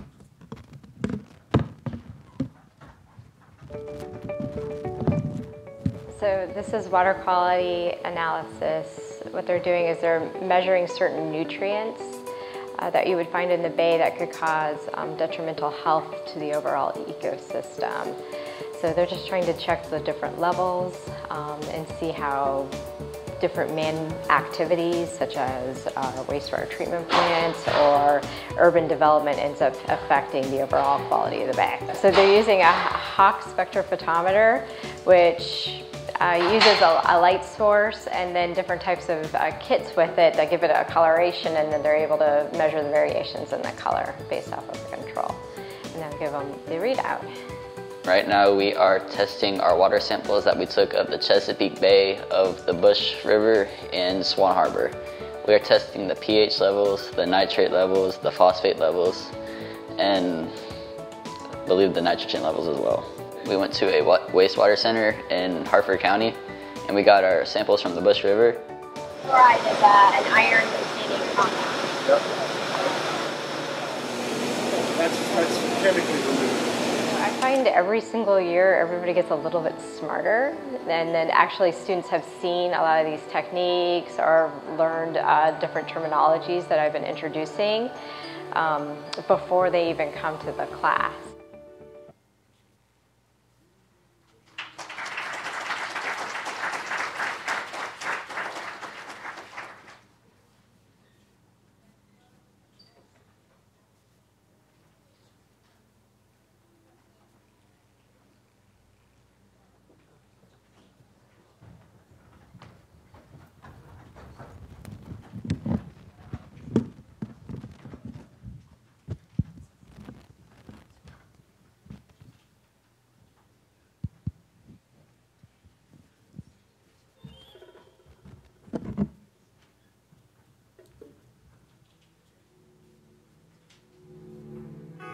There is a door that you unlock with the key of imagination. Beyond it is another dimension, a dimension of wires, a dimension of loops, a dimension of robots.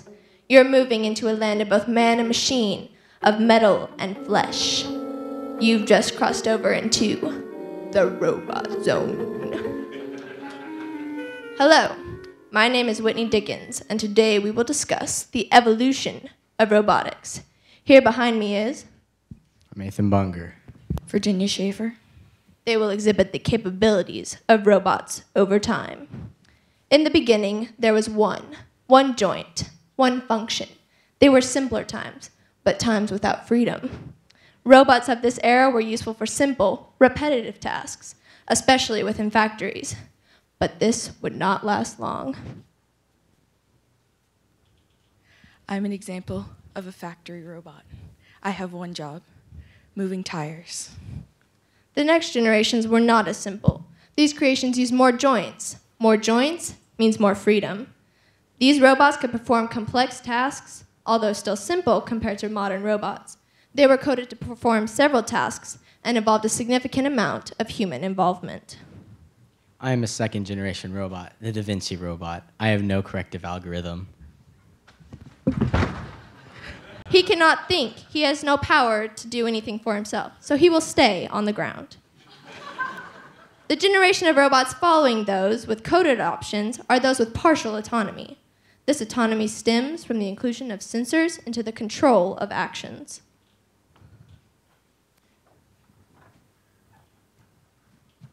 This is an example of the Boston Dynamics RoboDog. She has corrective algorithms and sensors. So when I push her, she can get back up. The final and most modern generations are those with machine learning. These robots can adapt from the mistakes of past generations. These robots, after generation upon generation, can become perfect in completing said tasks and may one day take over. We will not be pushed down. Attack.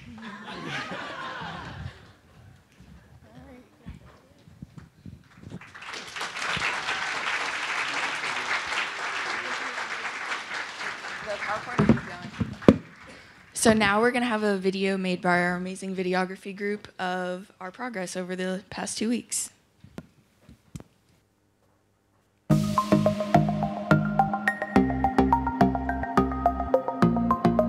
My name's Ethan, and I was with the robotics group. So in robotics, we had to basically, first off, we built a thing called Wally, and it was supposed to code it together by itself, and then with the controller, we already got finished tying the controller to it and figuring out how to do it. And then we did a wireless. So far, it's been pretty difficult. Coding's not as easy as I thought it was, and it's fun. We have a good time. So the first thing I make them do is they have to come up with a design and draw a picture and come up with what functions they want the robot to be able to do, like have an arm to pick up balls or move balls or even hold balls sometimes. So they have to come up with a design, and then they go through the troubleshooting process that is building robotics, and then at the end they come up with a coding element to start the competition with a 30-second code process before manual control.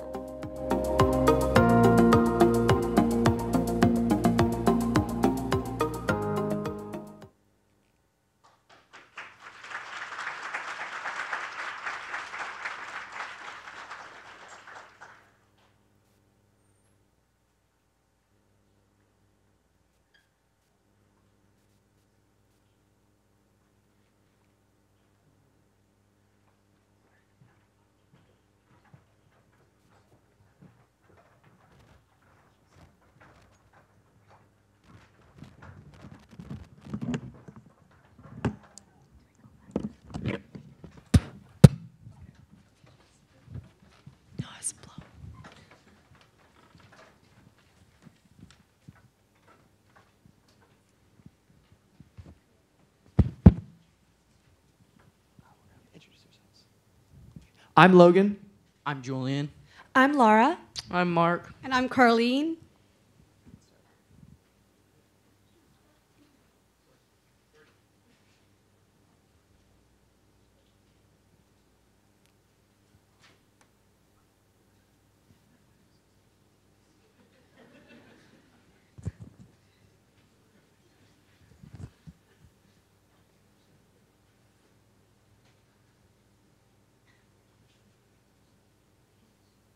Shipping is rough.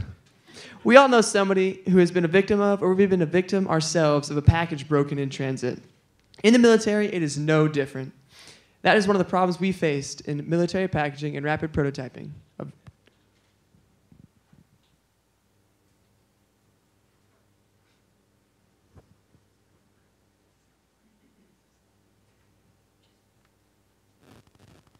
We are rapid prototyping and military packaging of military technologies. So within these past 2 weeks, our group learned firsthand the complex process that goes behind designing military military technologies and packaging them, shipping them to warfighters who need them all over the world. A quick overview of our project. We were tasked with creating a static detector to suit the needs of the warfighter at the Chemical Biological Center, CBC for short. We followed an alternative engineering design process: design, build, test, and package. We were required to build a static detection device with a volume of no more than 16 cubic inches. We added an on-off switch for ease of use and reinforced the antenna due to breakage in the field. And then we designed a package around it to keep it safe. One very important part of the project was making sure that it was very usable and feasible for the warfighter to use. One way we did this was by making it a lot lighter and a lot smaller. That way it did not hinder them so that they wouldn't have to carry a large object.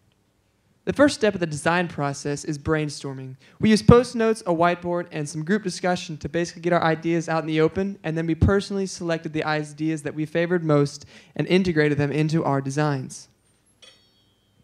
So in the top picture, you can see Laura and I showing off our sketch and discussing the components of it to the entire group. And in the bottom picture, you can see us all huddled around a whiteboard where we posted post-it notes that had all our ideas on it. We called it the brain dump.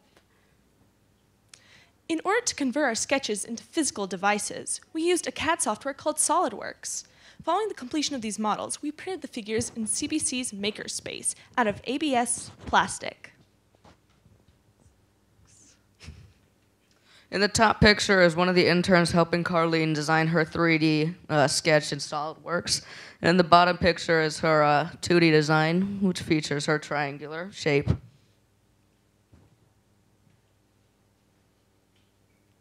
Another very important part of the project was a working circuit board. In order to do this, we would have to hook up the wires using soldering and then make sure that it was able to sense the static and light up the LED. This was able to make our final device functional. In the top, you can see me building my circuit board in order to get my device working. In the bottom, you can see Julian having an absolute blast, finishing up some solder points.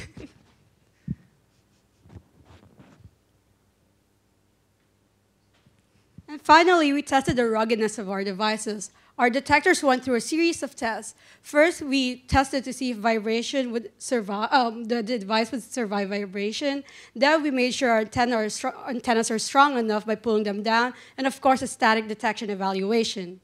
The image on the left depicts the antenna pull test, which consists of 200-gram weight pulling on the antenna for 2 minutes.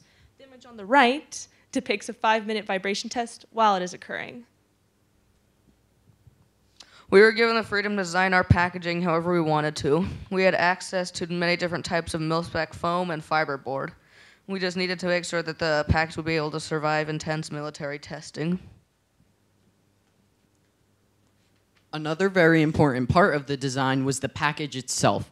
We ended up making hard exteriors. As seen on the left, we have Mark safely cutting a cardboard tube for the exterior. On the right, we have Carlene cutting foam.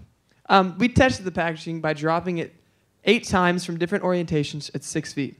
And then we did a 20-minute vibration test, which simulates 100 miles on a rough road in the back of a truck, a full water submersion test, and an electrostatic discharge assurance test. And so this is the vibration test. We call it the loose cargo test. So it was literally meant to make our package tumble around and see if they'd survive that kind of transportation. It was done twice, 10 minutes each, and as Logan said, 100 miles, which translates to 100 miles off-road. All of us did pass the packaging portion. And on the far left, you see my design. It was a cylindrical design with a switch on the bottom.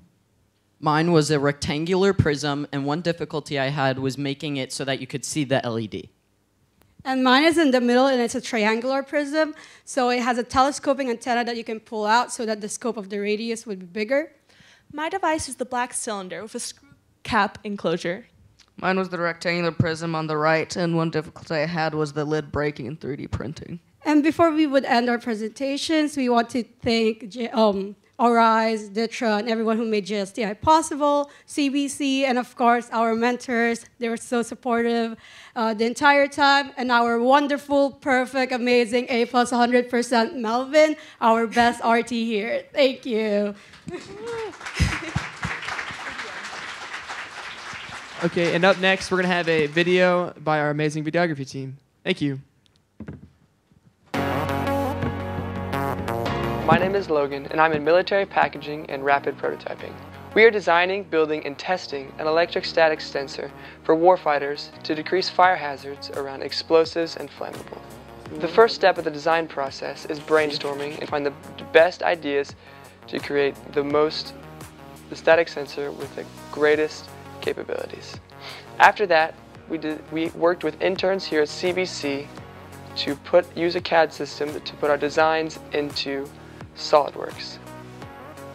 We then later created the electronic system that would be the internals of our static detector. The final step of this process was we packaged these electrostatic sensors to ship to our warfighters in perfect condition. We just tried helping each other throughout it, making sure that everybody's design was working, functional, and didn't break at all. One of the coolest things we did was I learned how to solder and design circuit boards, which I had never done before, and it was nice to be able to know that I can fix my own electronics if something were to break.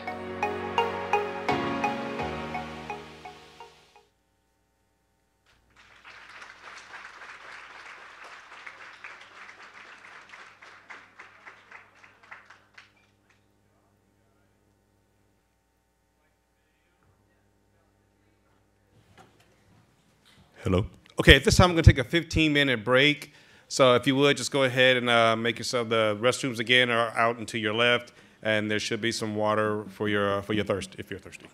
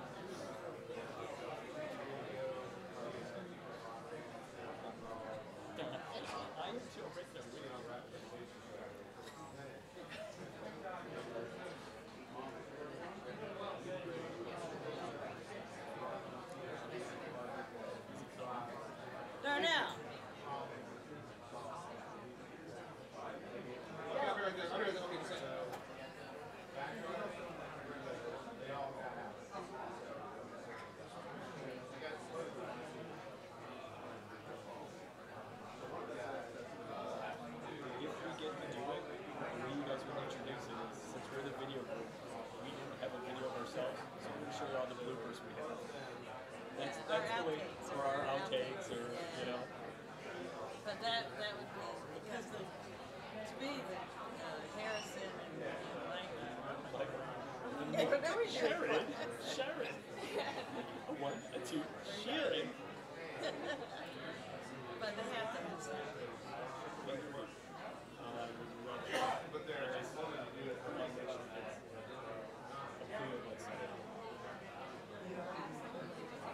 I know.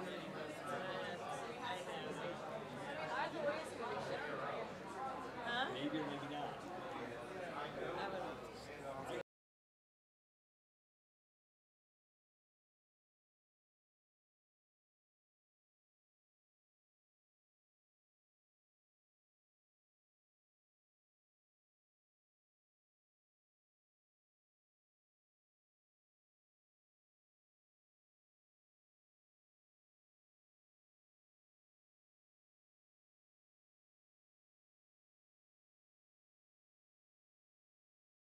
I don't know why there's no sound.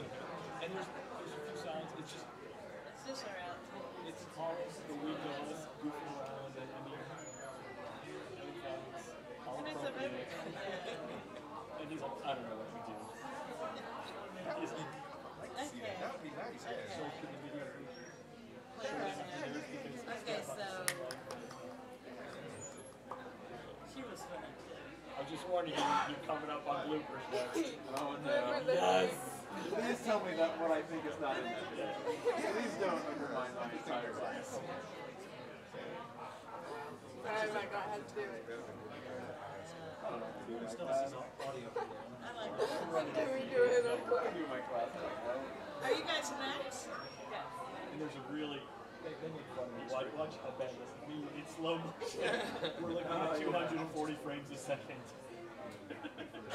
Yeah, it's mostly an embarrassing moment for me. It's like a minute and a half, right? Oh, no worries. Alright, so I'm going to if you moved singles, I have a watch. And that's funny. And they're doing Oompa Loompa too. Yeah. So, I mean, it's all appropriate. So we said it all. You introduce it? I will introduce it. You'll just have to say, We do not have a video of ourselves. we're going to show you. Yeah, We're going to show you. Our So, yes. I'm excited. I'm going to have to go hide somewhere. it's really worse for me, trust me. I am the cloud prince of it. It's worse for him than me. Yeah. You have your moment of you. Yeah, So I did you really put that in there? Yeah. I will say this. Talking okay. So if there's a video that's really bright, the mute, for some reason, the music's higher than the talking. So it's going to start loud. So as soon as he starts talking, you can't hear him. I'm warning you ahead of time. I know that's coming. Awesome. Why do I worry about such things anymore? Thank you, Darnell. Oh, yeah, sure. Thank you. Awesome. Yeah. Yes. I think it's we're down. Even How many more acts? We're at 11 and there's 12. So we're more than halfway. Yeah.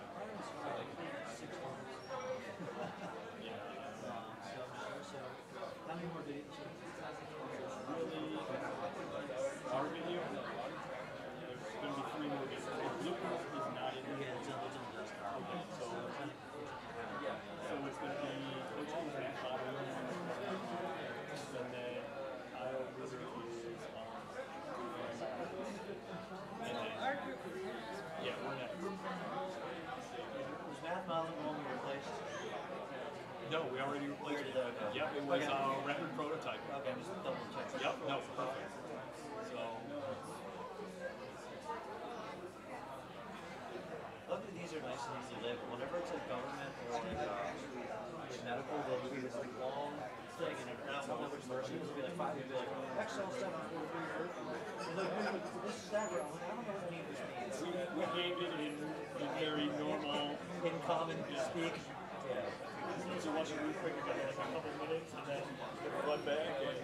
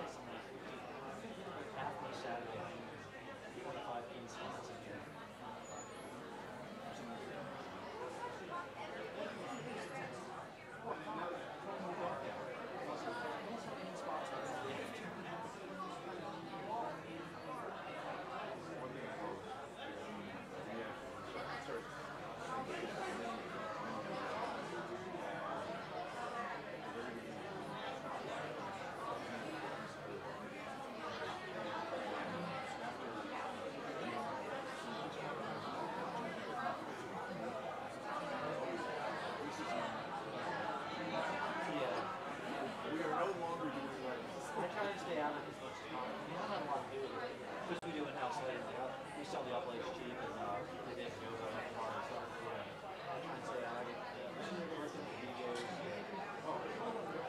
75% of the time, they don't do stuff in the ceremony. So it's like, I get this stand up on my good we're Saturday sitting here. Right.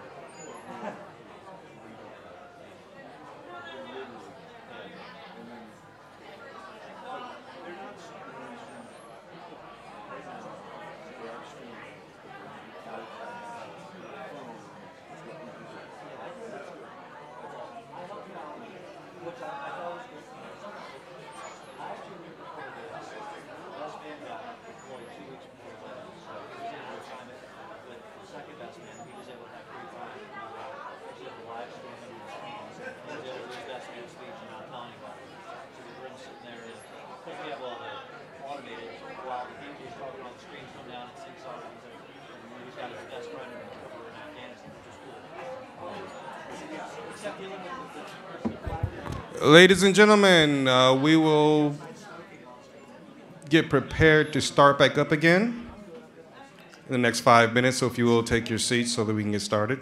Thank you kindly.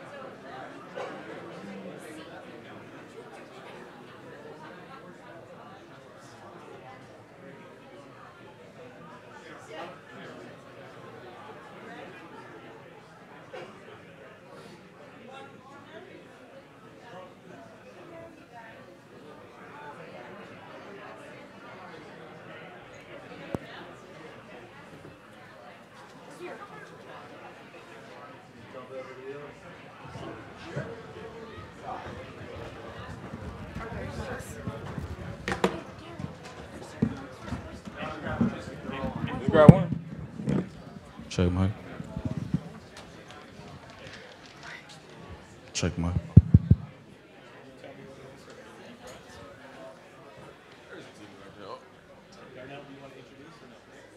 All right, I'm ready to go. Need everybody's attention. Needs everybody's attention. Thank you very much. All right, we are the videography group, and today we're going to be comparing the human eye and the camera lens. So like a phone camera lens and a human eye. I'm Autumn Cook. I'm Chloe Marini. I'm Andrew Mosey. And I'm Eric Russell. So humans rely mainly on sight. Like, we observe things with our sight, with our eyes. So right now, you guys are observing us up here, presenting to you guys. Observations. Next slide, please. Oh. Now, our eyes aren't perfect. Our eyes may deceive us. There's things like illusions. Sometimes you may see things. Things are just, our eyes sometimes they get tricked out. They make mistakes. They're natural. They're eyes. They make mistakes. Okay. Now there's things called camera adjustments. With our cameras, they make adjustments. You can turn up brightness. This is what a camera is. You can turn up brightness. You can make things better. You can put filters on things. Okay. All right. So now what we did was we documented the videos you guys saw after people's presentations. We documented those, and those are the stories we've told. We've told stories like STEM things. Like, we've showed everybody's story. We've done that, and we're very proud of that.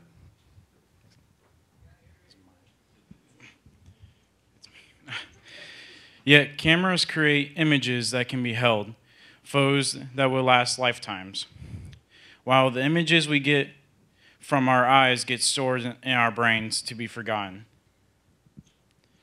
Both are very similar, though, from a structural standpoint. Our irises control the amount of light hitting the retina. We focus automatically, and also our brains fill in the empty spots or images we miss.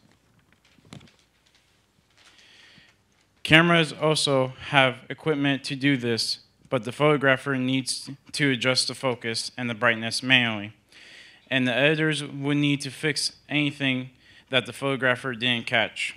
Not to mention that the designer of the camera would have to create an accurate design.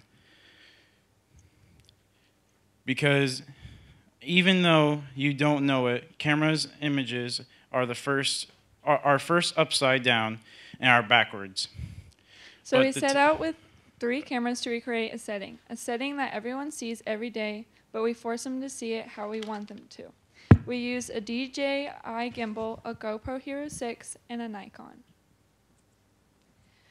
First, we have the Nikon. The Nikon has many settings for focusing and for lighting for areas around you. With certain aspects, you're able to see what the camera sees without a delay. This is ideal for things like sports and low light shooting. Then we have the GoPro Hero 6. A GoPro is a small camera that is really good at getting low ground view footage. It can also fit in small places that bigger cameras can't fit. Unfortunately, the GoPro has no image stabilization. Finally, we have the DJI gimbal. A DJI gimbal has 3 motors and is able to be moved up, down, left, and right. Its purpose is to produce a steady video. Its drawback, though, is that it cannot zoom in or out. Once we had our materials and our knowledge for both the eyes and the camera, we had to perform our experiment. It stumped us for a couple of days, but then we came to the conclusion of 2 images. So the images are exactly the same, but we changed the focus on both of them. The first image is the picture of a purple flower in focus. People who like this one like that it was simplistic, that it was the idea that what was in front is what is more important. And the second one was in focus of the background. People like this one because it showed more of the picture, and that it didn't have the awkward framing of the first one, even though that one was more preferred by those we asked. And suddenly our experiment started to focus more on the subject's viewpoints rather than the technological aspects that we had been focusing on before. And we realized as photographers and as editors that we can change the perspective of those around us. We can make them see the big picture, or we can make them focus on the little things. Either way, we can make them see the human aspects, even in pictures that they don't take themselves. And suddenly we're presented with this thing where science, yes, has all the facts and we need to find specific solutions, but the solution is also found when we have creativity in that. So even though the camera takes the picture, isn't it the human eye that sees the beauty in it? This was videography. We'd like to thank our mentors, Gary and Sharon, for being awesome, and everybody else for letting us follow them around all day and be weirdos. Thanks. Now we're going to play bloopers for you guys. Hope you guys enjoy them. They're pretty funny.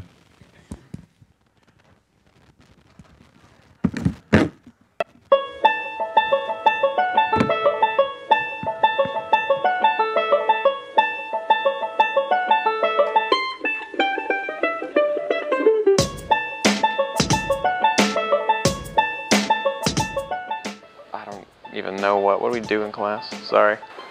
You're good. I don't know. Start with Debbie. Yeah.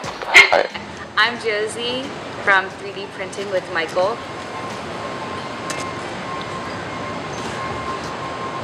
Aren't you supposed to ask me questions now? You keep going into it.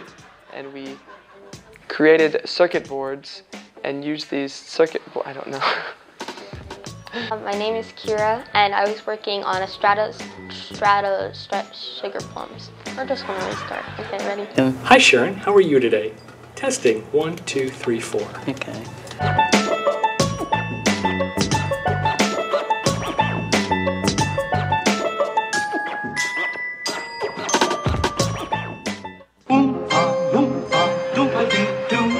I've got a perfect puzzle for you. Oompa, loompa, doopa-dee-dee.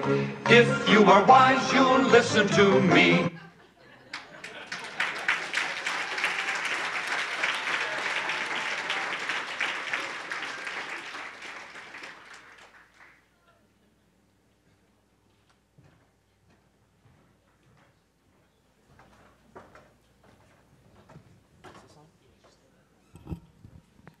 Now, that's a tough video to follow. Yeah. Hi, my name is Michael Bloomfield. I am a science teacher from Carlin, Nevada. I teach life science, earth science, and physical science. Over the past 2 weeks,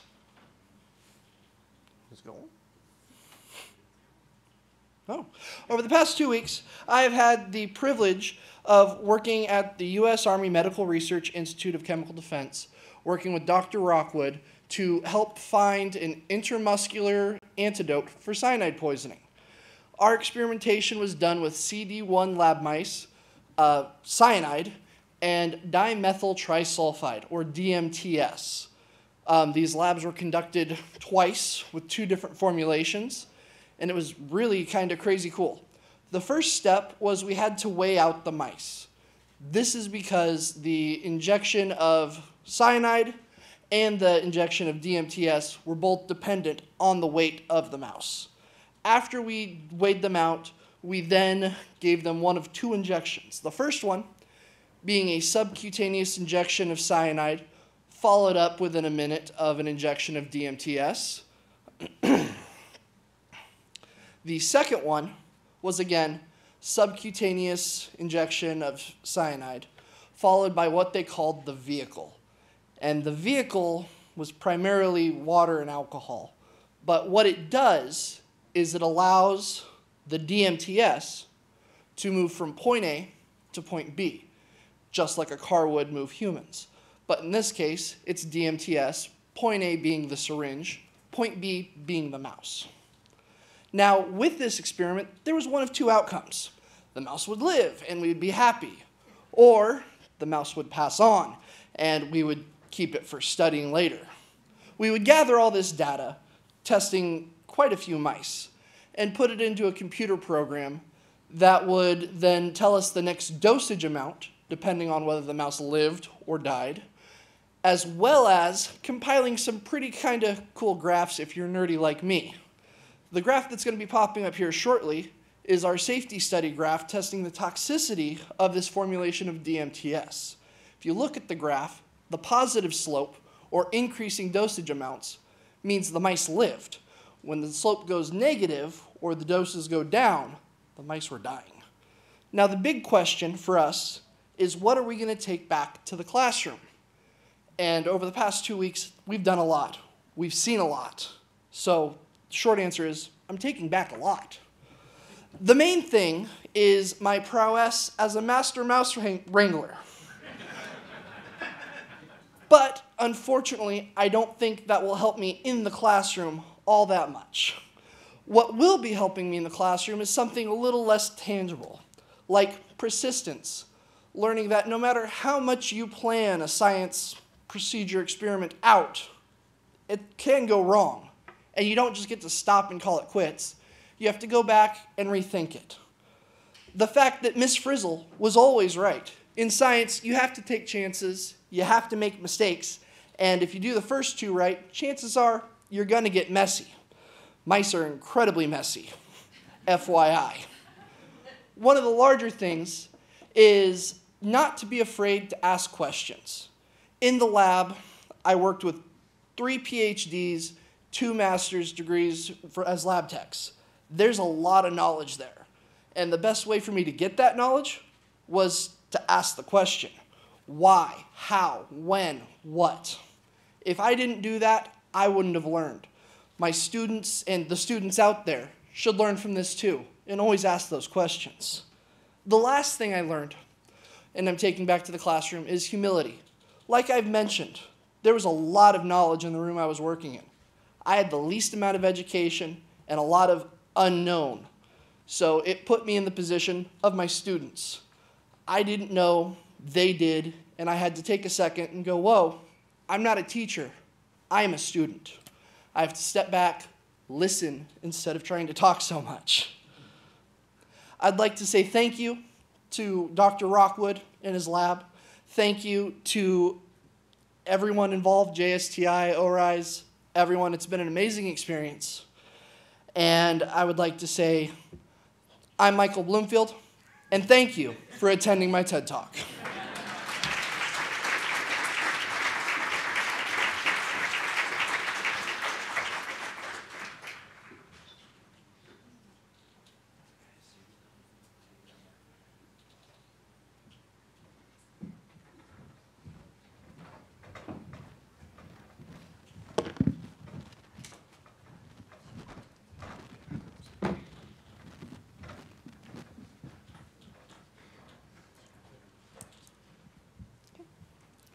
Raise your hand if you think or have ever thought that you would never use math in real life. Well, sorry to break it to you, but actually math is used a lot more in our daily lives than we think. Good morning. I'm Andrea Malakar from Oregon. I'm Patrick Smith from Virginia. I'm Carlos Cisneros from Texas. And I'm Kira Bray from Maryland, and we're the Math Modeling Group. In this presentation, we will be teaching you how math is applied in everyday life and what we have learned over the past 2 weeks at Joint Science Technology Institute in Aberdeen, Maryland. Thank you for being here today, and we hope you enjoy and hopefully learn something new. So, there are 2 types of fundamental math that we explored during our 2 weeks, and that was probability and statistics. Probability is the likelihood that an event will occur under a given circumstance, while statistics is the analysis and interpretation of numerical data. Dice are a basic, tangible example of fundamental math. While studying fundamental math, we use 2 equations, permutations and binomial theorem. Permutations include n, the actual population, and r, the specialized population. Binomial theorem includes n, the total number of trials, k, the number of successful trials, and p, the probability of success, k, on any trial. With this information, we made a graph that represents Let's Make a Deal, a game show that you guys should know. Players choose a door, and they decide to switch or stay with the door. Trials were ran, and the likelihood of winning was calculated. After gathering the data, we made the conclusion that if you switch doors, you have a higher chance of winning the prize. Experimentation and design is a critical part in any scientific process. In this image, we are running multiple trials using a stator pool. Our group created a goal which was hitting a target with as much accuracy and precision as possible.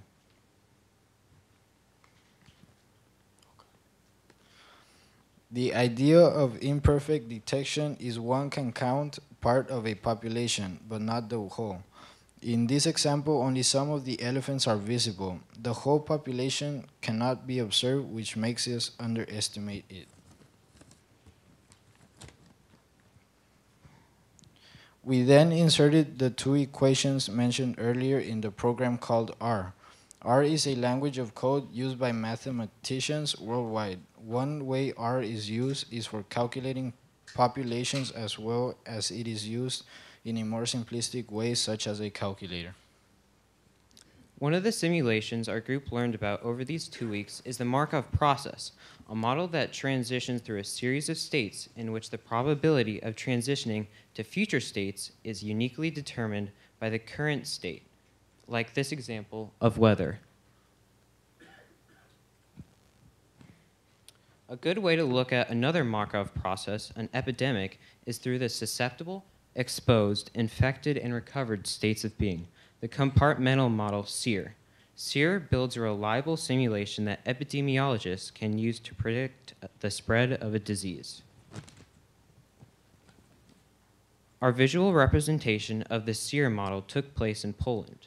After choosing influenza, smallpox, and yes, even a zombie virus, we watched as the Markov process played out on a massive scale. We could even modify the settings to create custom epidemics that could wreak havoc or not, depending on the power of probability. Disease spread is an example of a CBRN hazard. All disaster deployments involve CBRN hazards, which are chemical, biological, radiological, and nuclear hazards. These hazards are extremely dangerous to the human population, which is why it is extremely important that we are aware of these hazards and know how we are affected by them. There are four main types of hazards. Chemical hazards include toxic chemicals, flammable chemicals, acids and bases. Biological hazards include bacteria, viruses, and parasites. Radiation and nuclear hazards involve nuclear power plants, nuclear weapons, and radiation devices. So these hazards are why programs like the Hazard Prevention and Assessment Capabilities Program, HPAC, exist. HPAC works with different tools like weather, terrain, and just different tools to create a simulation of what would happen if a CBRN attack were to occur. We are then able to prepare for these attacks and develop plans to get ahead of the problem before it occurs. This powerful tool, along with the other important concepts we learned during our time at JSTI, are improving our futures as students and the country as a whole. Thank you so much to Dr. Ronald Han, Darnell Gardner, Mike Krasuski, Dr. Tom Ingersoll, Dominic Pam, Janie Kimball, Nirmala Pinto, Sandra Mendez, and Ben Barilli. We appreciate the opportunity provided to us by Hartford Community College, the Oak Ridge Institute for Science and Education, and the Defense Threat Reduction Agency's Joint Science and Technology Office for Chemical and Biological Defense. Because of you, we cannot wait to enter the STEM workforce. Thank you.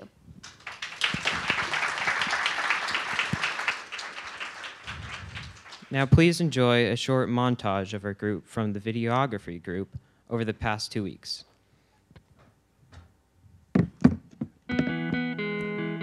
My name is Kiera, and I was working on a Stratapult project. So the goal of the whole project was to launch an object and hit a target. And so within that project, you had the Stratapult, and then the group, we attached a rubber band, which created tension, obviously. And then we discovered an angle that would be able to that we would have to launch an object from in order to hit a certain target. And then we were able to adjust where the rubber band was on like the different poles in order to create the perfect tension. Because you don't want it too loose, you don't also want it too tight, you just need it like right in the middle. And what we discovered is that having the rubber band in a straight line in proportion to the two poles got the best tension, because if it was like on a diagonal, it just didn't work very well. When we originally started it, we hit it in our second trial, which was actually, pretty cool.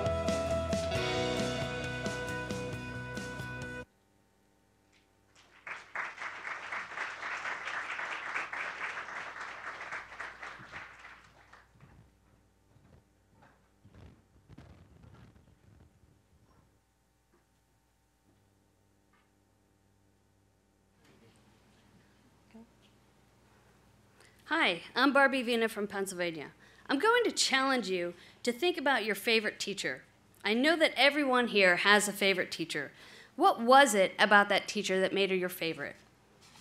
Was it because you wore the same shirts, or you have the same mad dancing skills, or was it a deeper connection? No matter the reason, they have stuck with you and become a special part of you. Whoever it was that sparked your interest and led you to getting your hands dirty will remember that person. You probably have a mental image of that person right now. You were influenced to be the person you are right now by this person. You may be wondering where I'm going with this, but what we all have in common is that at some point in our lives, you will be a student or a teacher. Not always in a high school or academic sense, but you'll always be learning or teaching something. During my time in the lab, I witnessed so much science that my head actually hurts.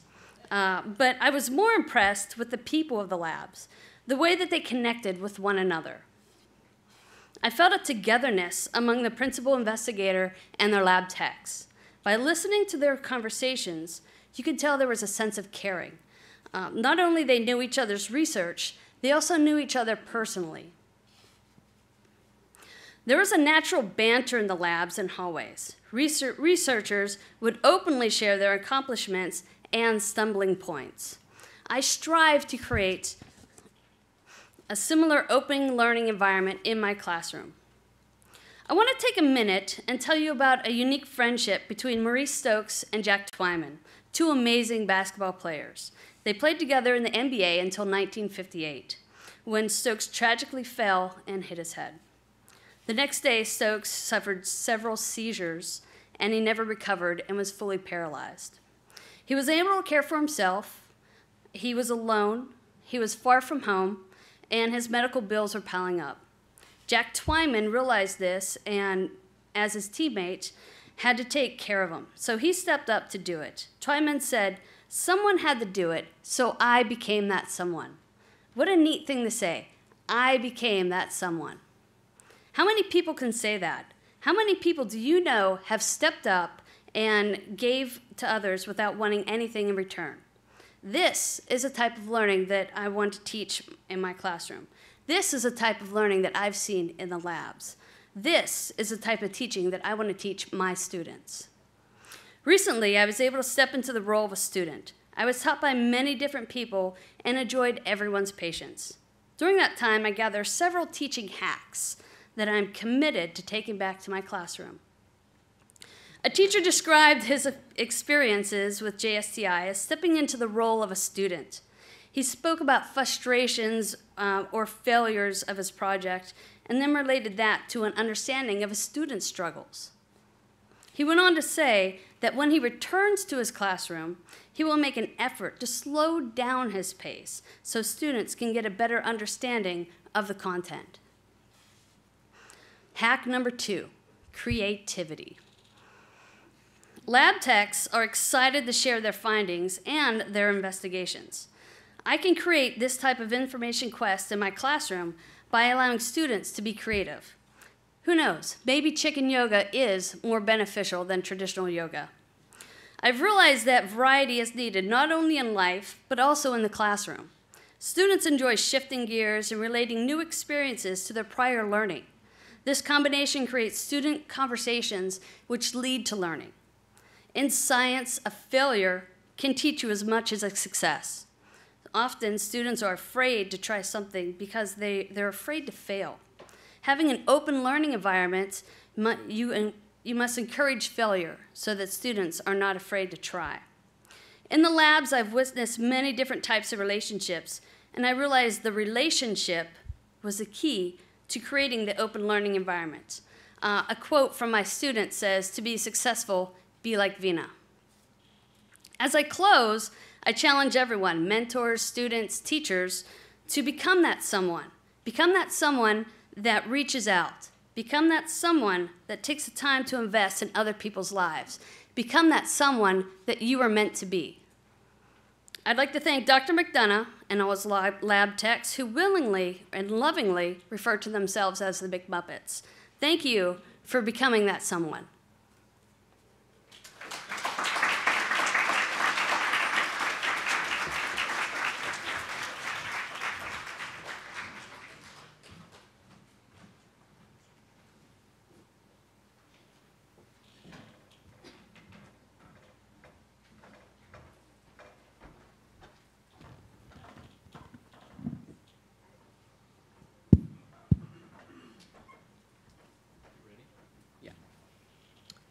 Hello, my name is Sergio Estrada. I'm from El Paso, Texas, and I teach physics at Riverside High School. I would like to start off by thanking the people that allowed me to spend 2 weeks at the other side of the country, my wife Jasmine, my daughter Eleanor, my son Lucas, and my daughter Jocelyn. My time spent here was at the Advanced Design and Manufacturing Division. They call it the Chocolate Factory. The reason because they do R&D there. They work on drones, they work on virtual reality, they work on 3D printing. They can make and cut anything you want in the fabrication. So my mentors were Mary Kay Peck, packaging specialist, Dave Vincitori, packaging engineer, and electrical engineer Bob Pazda. Our project built on last year's project. They had to design and build a static detector. So static's very dangerous for the warfighter because it could cause a spark when you definitely don't want a spark, or it can be bad for your electronics. So these were last year's designs. If you look in the top left, you'll notice that they just have the wires kind of freely in there, which caused some problems that we were going to address. So we looked at the requirements given to us in the product improvement plan. We organized our thoughts, created a brain map, then we did many, many concept sketches and tried to get the best design. So before coming here, I was really afraid of 3D printing, and I was afraid of SolidWorks. But after spending a day with the interns and 3D printing my own things, I'm excited to bring that back to my community. So you see me right there, printing the thing that got printed, not just some random picture on the computer. So one of the things that we did is that we created a circuit board, and we added it to our design. So this circuit board was to, when we tested, things wouldn't jostle around, and those connections would stay in place.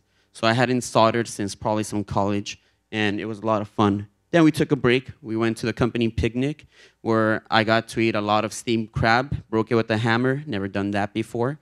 And we got to compete making instruments. We beat the interns, we beat some engineers, and we lost to some pros. So packaging is a really big deal I never thought about. So many types of styrofoams that colors have meanings. There's a bunch of cardboard that I had no idea existed, and I went ahead and did some heat sealing. Then we tested. So our testing had to be submerged for about a minute underwater. Then we had to drop from different orientations from a 6-foot fall. Then we put it on this huge shake table, and then we had left it there for 20 minutes to simulate 200 miles. So you can see our results, pass, pass, pass, pass, pass, pass, pass, pass, several fails in there. So we really improved upon last year's results where they had about a 38 passing rate versus 88% passing rate, and probably that circuit board. So I'm from El Paso, Texas. That's my school right there, and that black arrow is the Mexican border. A lot of my students cross over every day, 99% Latino, and 100% of them get free lunch. So teaching's about begging, borrowing, and stealing. So let me show you what I'm going to beg and borrow from JSTI. So my students right here have come before. Marco Nava, Jimena, and Stephanie Cisneros are now pursuing degrees in engineering, environmental science, and math. And all because of JSTI. The impact that this program has is huge. So this is a circuit board that I'm going to steal from my classroom for my circuits lesson in conductivity. And my kids are going to solder in class, something they've never done before, and they're going to start incorporating it. I also do a lot of community engagement. Every spring, me and my students go to local elementaries, and we do interactions with over 1,000 students at different elementary schools. I'm going to borrow some of the things that I saw here with them and going to bring it to my school. I also do a camp for incoming ninth graders in engineering. I'm going to steal the 2-week project that we did here, and I'm going to modify it for 1 week, and we're going to go ahead and use the 3D printers at our school that I had no idea how to use. I also made a lot of connections, and I'm going to beg the people that I met in this room to go ahead and Skype with my students. I do a thing called Skype with the Engineer once a month, and a lot of these people have already agreed to go ahead and be part of that, and I'm excited for that. And the thing that I'm going to take back also is these many jobs that I didn't know existed, this many career paths to get there that I also didn't know were so unique. I didn't know there was such thing as packaging engineering that was an actual major. I know that now, and I know a lot of my students are going to know a lot more.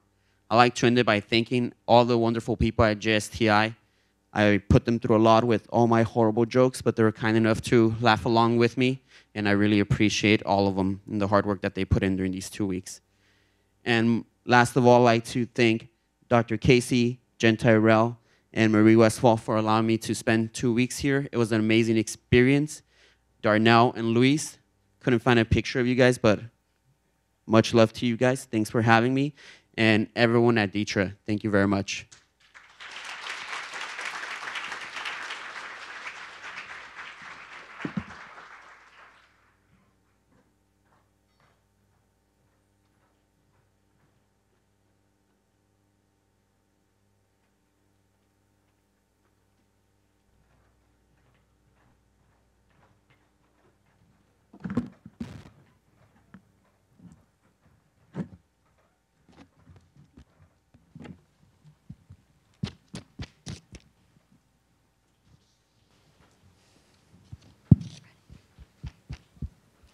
The modern-day warfighter is threatened by many biowarfare agents used as weapons by the enemy. Even though the protection and detection of biowarfare agents have been strengthened, the enemy has discovered more severe biowarfare agents. New antibiotics will help diminish the severity of these biowarfare agents. Today, the government and private sectors hold a library of DNA to help discover and create new antibiotics. Antibiotics were created by accident in the 20th century. However, ancient civilizations such as the Egyptians used other means to stop infections. They used moldy bread and applied it to the infected wounds. Alexander Fleming accidentally discovered penicillin upon returning from Suffolk in 1928. The bacteria Staphylococcus was left uncovered in a plate, and Fleming saw the fungus Penicillium notatum contaminated it. The fungus was isolated, and Fleming grew the mold in pure culture. And it was found to be very effective for the treatment of infections. After early human trials, British pharmaceutical companies ensured mass productions of penicillin was possible. Treatment with penicillin was hugely successful, and the U.S. government began supporting production. The antibiotic was widely used to treat warfighters for the infections in the field and hospitals by D-Day in 1944. Now on to microbes and microbiomes. We collected water samples from 3 microbiomes, Frogmortar Creek, Flint River, and the Chesapeake Bay. There are 2 major classes of microbes, bacteria and fungi. Our research group used a 0.22 micron filter to collect the microbes needed for our research. The filter not only caught the microbes needed, but it also sterilized the water completely, which also made it drinkable as well. Synthetic biology is a science in which you take DNA from a naturally occurring organism and alter it to create an organism not naturally occurring. Synthetic biology combines biology, math, engineering, and other disciplines. In our project, we removed microbes from our water samples and isolated their DNA. We injected this DNA into an engineered bacterial host cell. This host will hopefully produce biosynthetic gene clusters, which will produce antibiotic-forming pathways. We place these bacterial gene clusters on a dish and let them grow overnight. These cells should produce clear spots called zones of inhibition, and these clear spots should indicate clones showing antibiotic activity. Our project began with collecting water from 3 different sources, the Flint River, Chesapeake Bay, and Frogmortar Creek. We then filtered this water using cheesecloth and 3 other filters to remove the dirt and fine particles from the water. After this, we used a 0.2 micron filter to collect the microbes from the water, which also completely sterilized it. After this, we isolated the microbes and processed them. In order to do this, we removed the microbial cells from the 0.2 filter using filter wash buffer we created. We then mixed this and spun it down to separate the filter wash buffer from the cells. We then pulled off the liquid and kept the cells in the form of a cell pellet. After this, we isolated the DNA from the cell pellet and precipitated it with isopropanol followed by ethanol. This removed any excess salts and impurities from the... Our next step used gel electrophoresis. We ran the DNA on a standard agarose gel to see the size of our DNA on a gel electrophoresis. The result of our gel showed that we had 48.5 kilobase pairs, which is a very good number. The DNA will be inserted into an engineered E. coli host in Alabama. The misuse and overuse of antibiotics lead to drug-resistant bacteria. This can cause diseases that used to be easily treatable, such as the flu, deadly. Deaths by drug-resistant bacteria or superbugs are expected to surpass the death toll of cancer by 2050. Our solution is to look in extreme environments for new microorganisms. This will help because these environments have not yet been explored much and hold different microorganisms that can create different antibiotics than the ones we have now. So in conclusion, we collected water, we filtered the water, and we isolated its DNA, which created a metagenomic environmental DNA library. And as you can see, there's a picture of the bacteria and a picture of the DNA. So now, the library will be sent off to researchers in Alabama to be engineered into a bacterial host to be further tested for antibiotic activity. So we look forward for our potential antibiotic being used to protect our warfighter. We also like to give a special thanks to Dr. Ronald Hand from DITRA, Darnell Gardner from DITRA, Dr. William Vosberg from ORISE, and the entire Oak Ridge team of Marie Westphal, Jennifer Tyrell, Jennifer Casey, and Karen Brummett. We would also like to give a special thanks to the Chesapeake Bay Foundation staff, the Sod Run Wastewater Treatment staff, the team at Harford Community College, and the best photographer, Luis Palacio. We would also like to give thanks to our mentor, Kyle Lewert, our alumni, Emma Garcia, our resident teacher, Terry Reeves, and all other resident teachers, and our participants who made this the best 2 weeks possible. Thank you.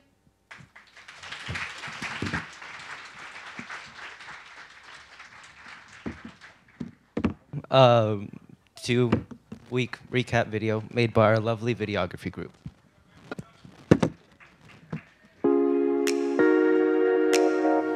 Well, we are trying to find a new antibiotic. The reason that we're doing this, the reason there's such a pressing need for this is because the antibiotic resistance death toll is said to surpass the death toll caused by cancer. First, start off with DNA from an extremophilic source. Extremophilic meaning greater than average temperature, these extreme environments. We have samples from El Salvador, Kamchatka. We're taking this water that we collect and we're first removing all the large matter from it via cheesecloth or whatnot. We're getting rid of the rot, we're getting rid of the slime. One of the reasons that I feel so good about it is these students are so amazing. They're very brilliant, above average. And this project that they're working on is beyond any kind of project that they will work on in college, that they would work on in graduate school. It exceeds a project that would be on at the PhD level. This is something that you would do at the postdoc level, and these students are doing that.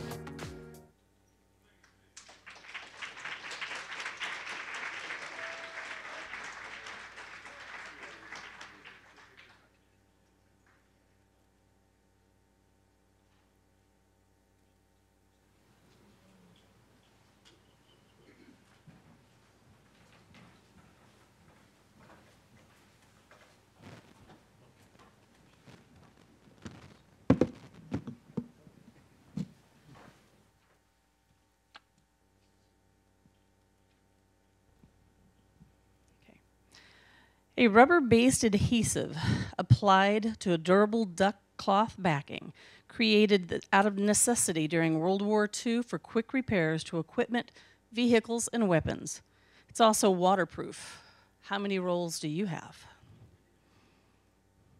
U-2, also known as the Dragon Lady, made its first flight August 1st, 1955. Flown during the Cold War of the Soviet Union, China, Vietnam, and Cuba, and other various missions leading the way to UAVs, such as drones. World War II radar operators discovered weather could hinder the readouts, causing echoes. As technology developed, scientists detected and deciphered the weather patterns, allowing for prediction of weather, including rain, snow, sleet, and hail, and more.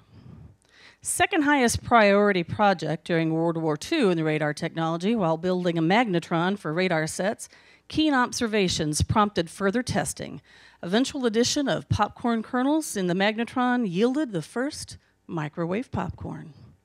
A leaked image taken by the KH-11, a digital camera mounted by satellite, yielded such high resolution, it eventually led to the first self-contained versions of commercial digital cameras in your phone and your DSLRs. Punch cards and mechanical looms led the way to an electronic digital program computer called Colossus.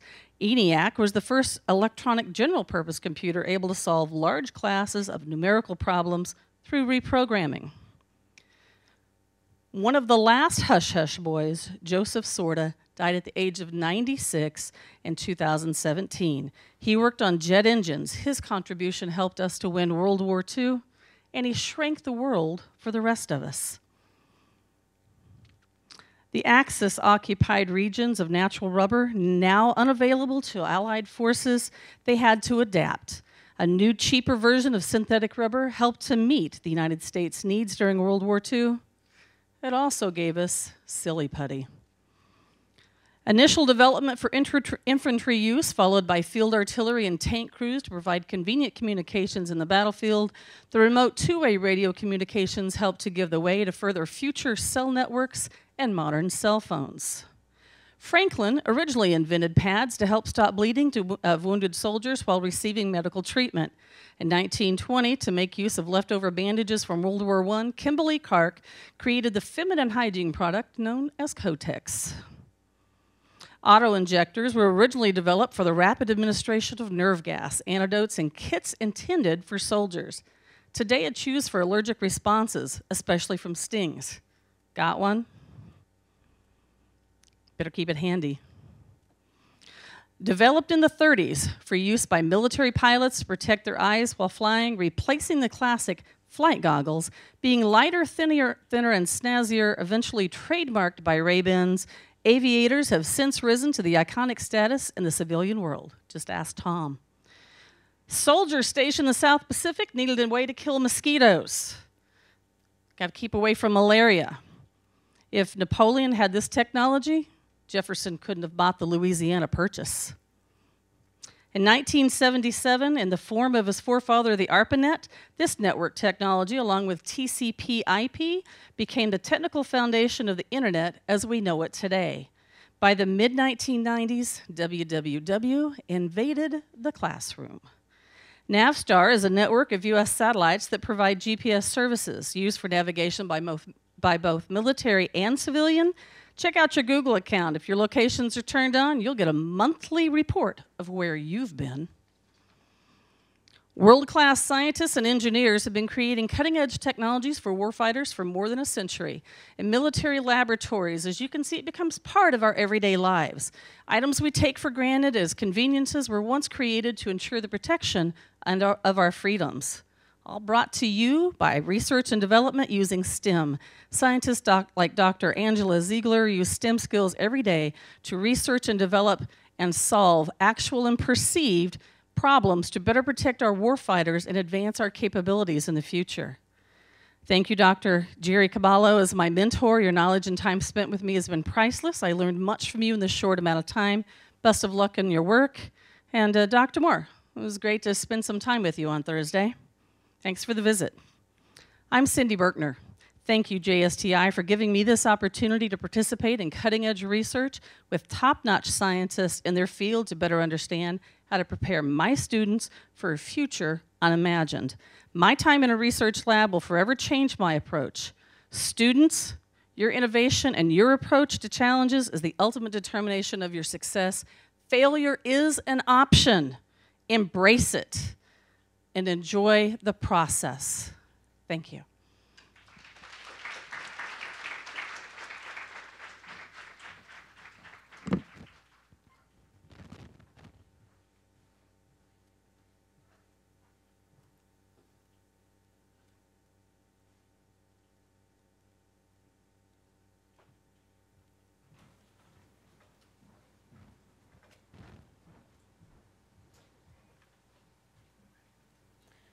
Good morning, everyone. My name is Juanita Colbert-Kelly. I am a science teacher at Meade Senior High School in Fort Meade, Maryland. The main courses that I teach are honors in standard chemistry and IB chemistry, but I also have taught environmental science, forensic science, and oceanography. During this program, I had the wonderful opportunity to work with Dr. Glaros and Dr. Mock to determine the limit of detection of caffeine from uniform materials by using the open port sampling interface mass spectrometer. Before I begin talking about my project, I feel as though I need to explain what a mass spectrometer is. It is an instrument that collects a sample and produces ions which are detected and analyzed. Then a mass spectrum is produced, which shows the number of ions that were detected by the instrument. There are different types of mass spectrometers. There is gas chromatography, liquid chromatography, paper spray ionization, and the list goes on. The mass spectrometer that I worked on was the OPSI, the Open Port Sampling Interface. The interface produces a small bubble of extraction solvent where the sample is inserted. The solvent sample mixture travels through the tube into the electrospray ionization source, and ions are formed. The ions travel until they hit the detector, and a mass spectrum is produced. When I began working on this project, different concentrations of caffeine solutions needed to be prepared using methanol as the solvent. I worked with caffeine because it was a safe alternative to use. Precisely 2 microliters of 100 micrograms per milliliter caffeine solutions were placed on different uniform materials. The samples were placed in the extraction bubble on this interface for 20 seconds, and a mass spectrum was produced. The multi-layer defense garment was chosen to determine the limit of detection and the limit of quantitation. 2 microliters of dilute caffeine solutions were placed on pieces of the garment, and the sample was placed in the extraction bubble. There were some challenges that appeared before the data was collected. We need to make sure the settings were established in the software. We need to figure out which caffeine solutions the OPSI could detect. We need to figure out which uniform materials to use.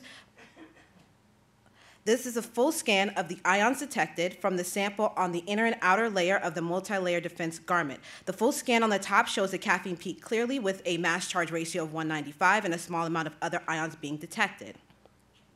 This is a SIM scan which focuses on the number of caffeine ions that were detected for the inner and outer layer of the multi-layer defense garment. The top scan shows that there was a lot of caffeine detected from the outer layer due to the peak increasing. The bottom scan shows that no caffeine was detected. Based on all of the tests that were performed and the data that was collected, the limit of detection of caffeine was estimated to be 15.3 nanograms. The limit of quantitation was 51.2 nanograms. The OPSI is a powerful instrument that can easily pick up caffeine samples from the outer layer of the multi-defense garment. If I can continue working with the OPSI, I would want to conduct more trials on the inner layer of the multi-layer defense garment. It could not detect the caffeine at lower concentrations. I would increase the concentration of caffeine until I could determine the limit of detection for this material. I have taught many different science courses at Meade Senior High School. I plan on taking the experience and knowledge that I have gained from this program and apply it to my IB chemistry class. I hope this will encourage my students to consider a career in STEM or at least show a greater interest in science. IB Chemistry is a rigorous course that is offered at my school through the International Baccalaureate Diploma Program. Students use the chemistry knowledge gained in the classroom and apply it to multiple laboratory experiments. Standard and honors chemistry students do not have the opportunity to complete as many labs as IB Chem students. During this course, the students will learn about mass spectrometry. I plan to take the hands-on experience from the lab to describe the process of mass spectrometry in detail. I plan to include a lesson which features OPSI as a technique to analyze a sample. The IB chemistry students are required to complete an internal assessment, also known as an IA. This is an experiment that they design and complete for the class. This is a challenging task for students in the class. Sometimes the experiments do not work out for the students the way they want it to. Some students will change to a different experiment instead of figuring out what they could do differently with their current experiment. I plan to use my experience of trial and error from my project to encourage future IB chemistry students to not give up on their experiment. Being a participant in this program has allowed me to meet many people from many different areas of science. I hope to invite some of the people that I have met to my classroom so they can help encourage my students to think about science differently or even consider a career in STEM. I have also met many wonderful teachers who I am honored to call my friends. I hope to continue to exchange information about classroom resources and science programs. I also hope to continue to exchange funny stories and wonderful experiences. I want to thank Dr. Glaros and Dr. Mock for your guidance through this entire project. I want to thank JSTI for this wonderful opportunity to work in the lab and the enjoyable field trips. Thank you to all who support this program. This has been an amazing experience.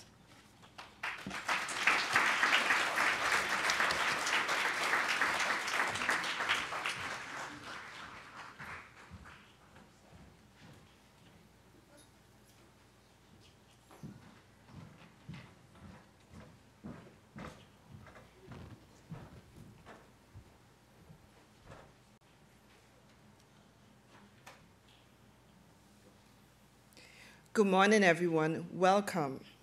My name is Udine Maud's Williams. I am from the beautiful island state of St. Vincent and the Grenadines. I teach environmental science and biology in the District of Columbia.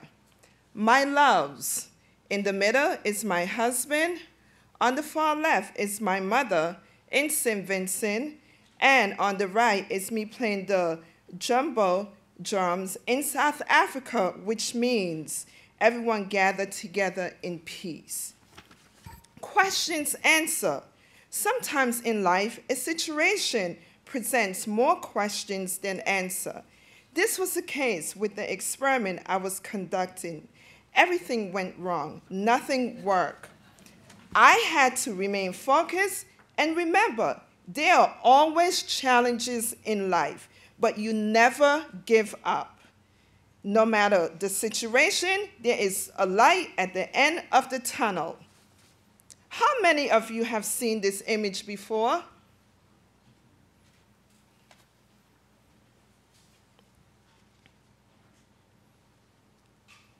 What about this image? Did you know that exposure to high concentration of cyanide at high dosages can be fatal to both humans and animals? Cyanide poisoning can manifest in various ways, such as headaches, anxiety, respiratory depression, and even in some cases, coma. Dimethyl trisulfide, DMTS, is being studied as a countermeasure for cyanide poisoning. The use of DMTS for cyanide poisoning has shown better results than current treatment. The ongoing studies on the effectiveness of DMTS have increased the demand for analytical methods to detect and quantitate DMTS in biological samples. For cyanide studies, LCMS is a desired technique for such analysis due to rapid analysis time, high sensitivity, and the efficiency offered for working with limited biological samples. A rapid and sensitive technique was developed to quantitate DMTS in whole blood from rats. Calibration curves were generated from stock solutions prepared by serial dilutions and spike individually due to the instability of DMTS in whole blood. These were the results in solid phase extraction, blood, and PBS containing DMTS was successful as a countermeasure. Through all this, the one thing that I have gained and learned, no matter your current situation or what happens in your life, focus on the goals and not the obstacles.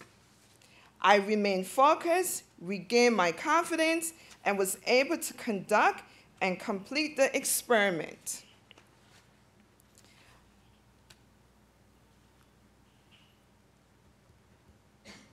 I teach and have taught in some of the poorest neighborhoods in Washington, D.C. I have students that are homeless, parents incarcerated, their only meal is in the school building, and often I am the one supplying that meal. This experiment has been humbling. I believe that nothing is by accident and everything in life presents a learning lesson. More than anything, it has reinforced for me the will to persevere, no matter what the situation, circumstances.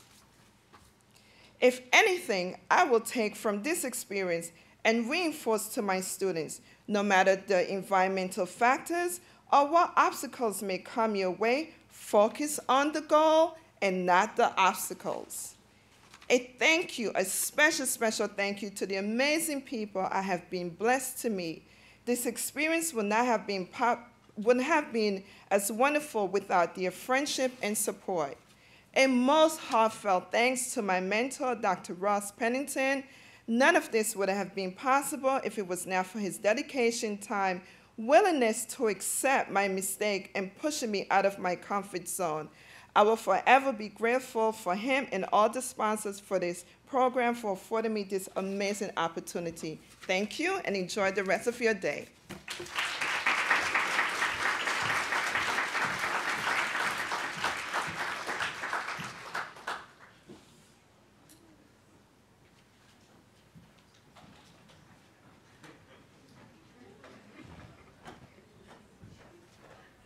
Testing. Last one. You guys ready? It's lunchtime, right? All right.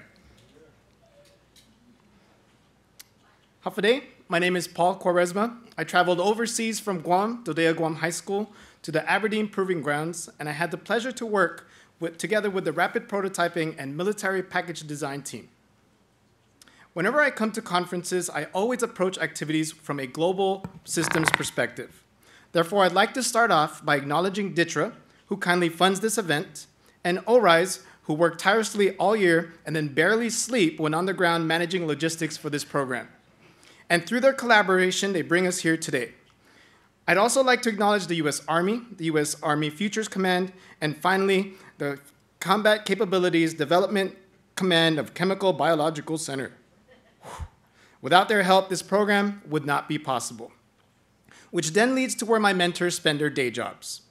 Mary Kay Peck and Dave Vincitori with the CBC Department of Packaging, Handling, Storage, and Transportation, and Bob Pazda with the CBC Department of Advanced Design and Manufacturing. When I first arrived, I had a lot of high expectations. As you can see from this graph depicting expected percentage of smiling as a function of time, I was expected to have a consistently perfect time every single day. You can see that the initial condition starts high and remain high all year. However, that wasn't the case. Based on this actual reality graph, there were days that were not optimally happy. The first sad day was when we found out exactly how hard we were going to work and all the deliverables that we had to submit. The second sad day was on Friday, when our group had a technical error on the 3D printer and it set us back for a few days. The second week was good until Thursday, when we were all stressing about our presentations. And now we're back to Friday. Approaching this project from a big picture doesn't get any bigger than this chart, which depicts the Department of Defense Acquisition Lifecycle Compliance Baseline. You want to build a new mil-spec fighter jet? This is your life. This is your jam. This process takes forever, and to produce a single deployable asset for our warfighters. The mentors we work for are a tiny part of this process. What I've learned, however, is that a major part of their job is to rapidly develop defense threat countermeasures. Imagine that your development team gets a call from the Pentagon with an UANS, an Urgent Operational Needs Statement. A DEFCON 3 level chemical biological threat has been identified and your team has been directed to develop a countermeasure immediately deployable to the warfighters. Your team does not have the time to go through this convoluted process. We need to prototype the countermeasure and get it to the warfighter immediately. That's where rapid prototyping and military package design team fits in our war against our adversaries. I can bog you down with all the technical details of our lab experience. However, I can assure you we've had enough. And I'm hungry, and you're all staring at me to finish. We toured the facilities, we worked in their labs, we even met several deputy directors, and even Dr. Moore himself. We did cool stuff outside the lab. We got a taste of local Maryland. We attended their company picnic and won second place in the Battle of the Bands, where we created instruments and played the U.S. Army song. Now, a big question kept coming up here in the last 2 weeks. They say that when you come to JSTI, you'll take away one of two things. You will either A, learn that you definitely want to pursue a job doing science, math, or engineering, or B, you clearly don't want to pursue a job in math, science, or engineering. And that's perfectly okay. At least you figured it out early. What I've learned for myself is that I may no longer be able to be a scientist or engineer that I always wanted to do when I was younger. I struggled a little bit trying to understand everything going on. The language that the scientists and engineers use was always above my head. My career path has been paved, and I will likely not be able to become an engineer or a scientist anymore. Unfortunately, that ship has sailed. Professionally, I'm at a point in my career that makes sense for my family and me. Plus, my daughters love that I get to take summers off with them. And you know what? I'm not even sad. In fact, I'm absolutely excited. You see, we've met a lot of professionals with awesome jobs and responsibilities, multiple masters and PhDs. Could you imagine giving a 5-minute Ignite presentation to the Pentagon and with the Secretary of Defense and the Joint Chiefs of Staff? Yeah, neither can I. Because allow me to explain why my job is so awesome. We get to motivate the next generation scientist, engineer, artist, communicator, explorer. I got a C- in stats, but I can guarantee you with 100% confidence that each and every one of you had an educator that influenced you one time or another in your life. My job may not sound as sexy, but let me tell you, we are the agents of change. We are motivating the next generation of scientists, and my name is Paul Charisma, together with all the other educators in this room, especially my teacher squad. We produce the next generation of superheroes. Thank you.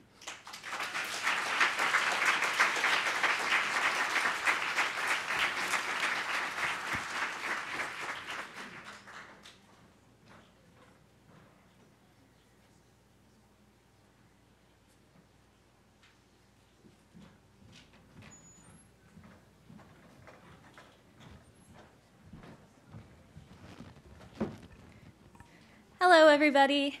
My name is Emma. I'm currently going to Drake University. I will be starting my second year of pre-pharmacy, so after 4 more years, I hope to come out with my PharmD and be a transplant pharmacist somewhere in a hospital. I attended JSTI in the year of 2016, and let me tell you, 3 years ago, I never could have dreamt that I would be selected to be a part of an institute as great as JSTI. But miraculously, I was somehow selected, so you could only imagine my surprise when I was once again selected to be a part of the JSTI team. Being able to experience JSTI as an alum was just as fantastic, if not better, than participating as a student. Having the opportunity to help the students learn something new, or maybe even see them discover their passion, is more than I could have asked for. Throughout the duration of my stay, I was lucky enough to be paired with the Antibiotic Discovery Group, which made me very excited because of its relevance to my field of study.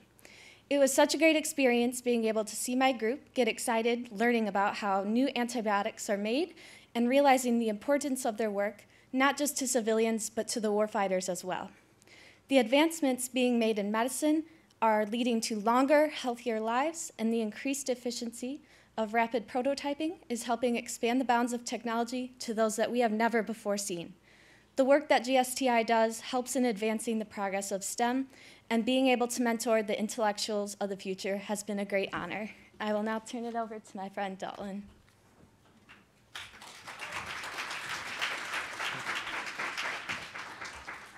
Hello, everyone. My name is Dalton Tracy. I'm currently a student attending the University of Nevada at Reno. I'm a computer science major with an emphasis in cybersecurity, and I attended JSTI in 2017. The Joint Science and Technology Institute has been a wonderful opportunity, not only for the students, but for us as well, the alumni. As these long 2 weeks have passed, we have developed deep friendships and professional connections that we have never before seen. These connections have branched our networks beyond the schools that we attend and the homes or towns, cities that we hail from. Never would I believe that so many people would be willing to help in school, my career, and my journey to get to that place. And I can only thank JSTI for that. As an alumni, I was able to witness, first and foremost, the developing minds of these students change from those of just normal students to those of passionate researchers, people that wanted to find a place in this world. They found a new love for STEM, and that's what this program is about, this institute. From the outside looking in, I can see that this was the change that as a student I underwent, and truly I'm appreciative of that. As we pursue STEM fields, as students, alumni, teachers, we see that the importance of what we do here and beyond where we take take our lessons that we learned. Our growth in students as alumni in this program can only benefit the future of STEM. All students, past, present, and future, will benefit like I have 2 years ago and today. So, as a thank you, I would like to thank those that have supported us, this program, and the future of STEM. From all of us students, alumni, and teachers, thank you for giving us your time and resources to make an experience like this possible. Without you guys, we wouldn't be here today. I wouldn't have traveled across the country to speak in front of you.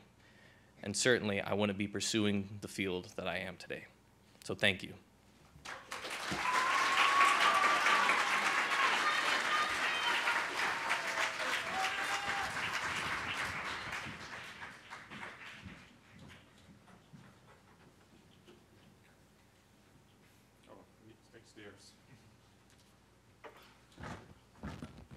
Wow, I'm not going to get emotional. I said I wasn't going to get emotional. I'm all right.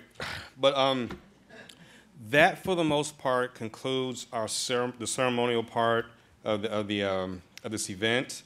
We will be serving lunch soon. But I'd like to again echo our thanks to all those that supported us: Hartford Community College, University of Delaware, the ORISE ORAL program, Defense Threat Reduction Agency, parents, friends, students. You all are great.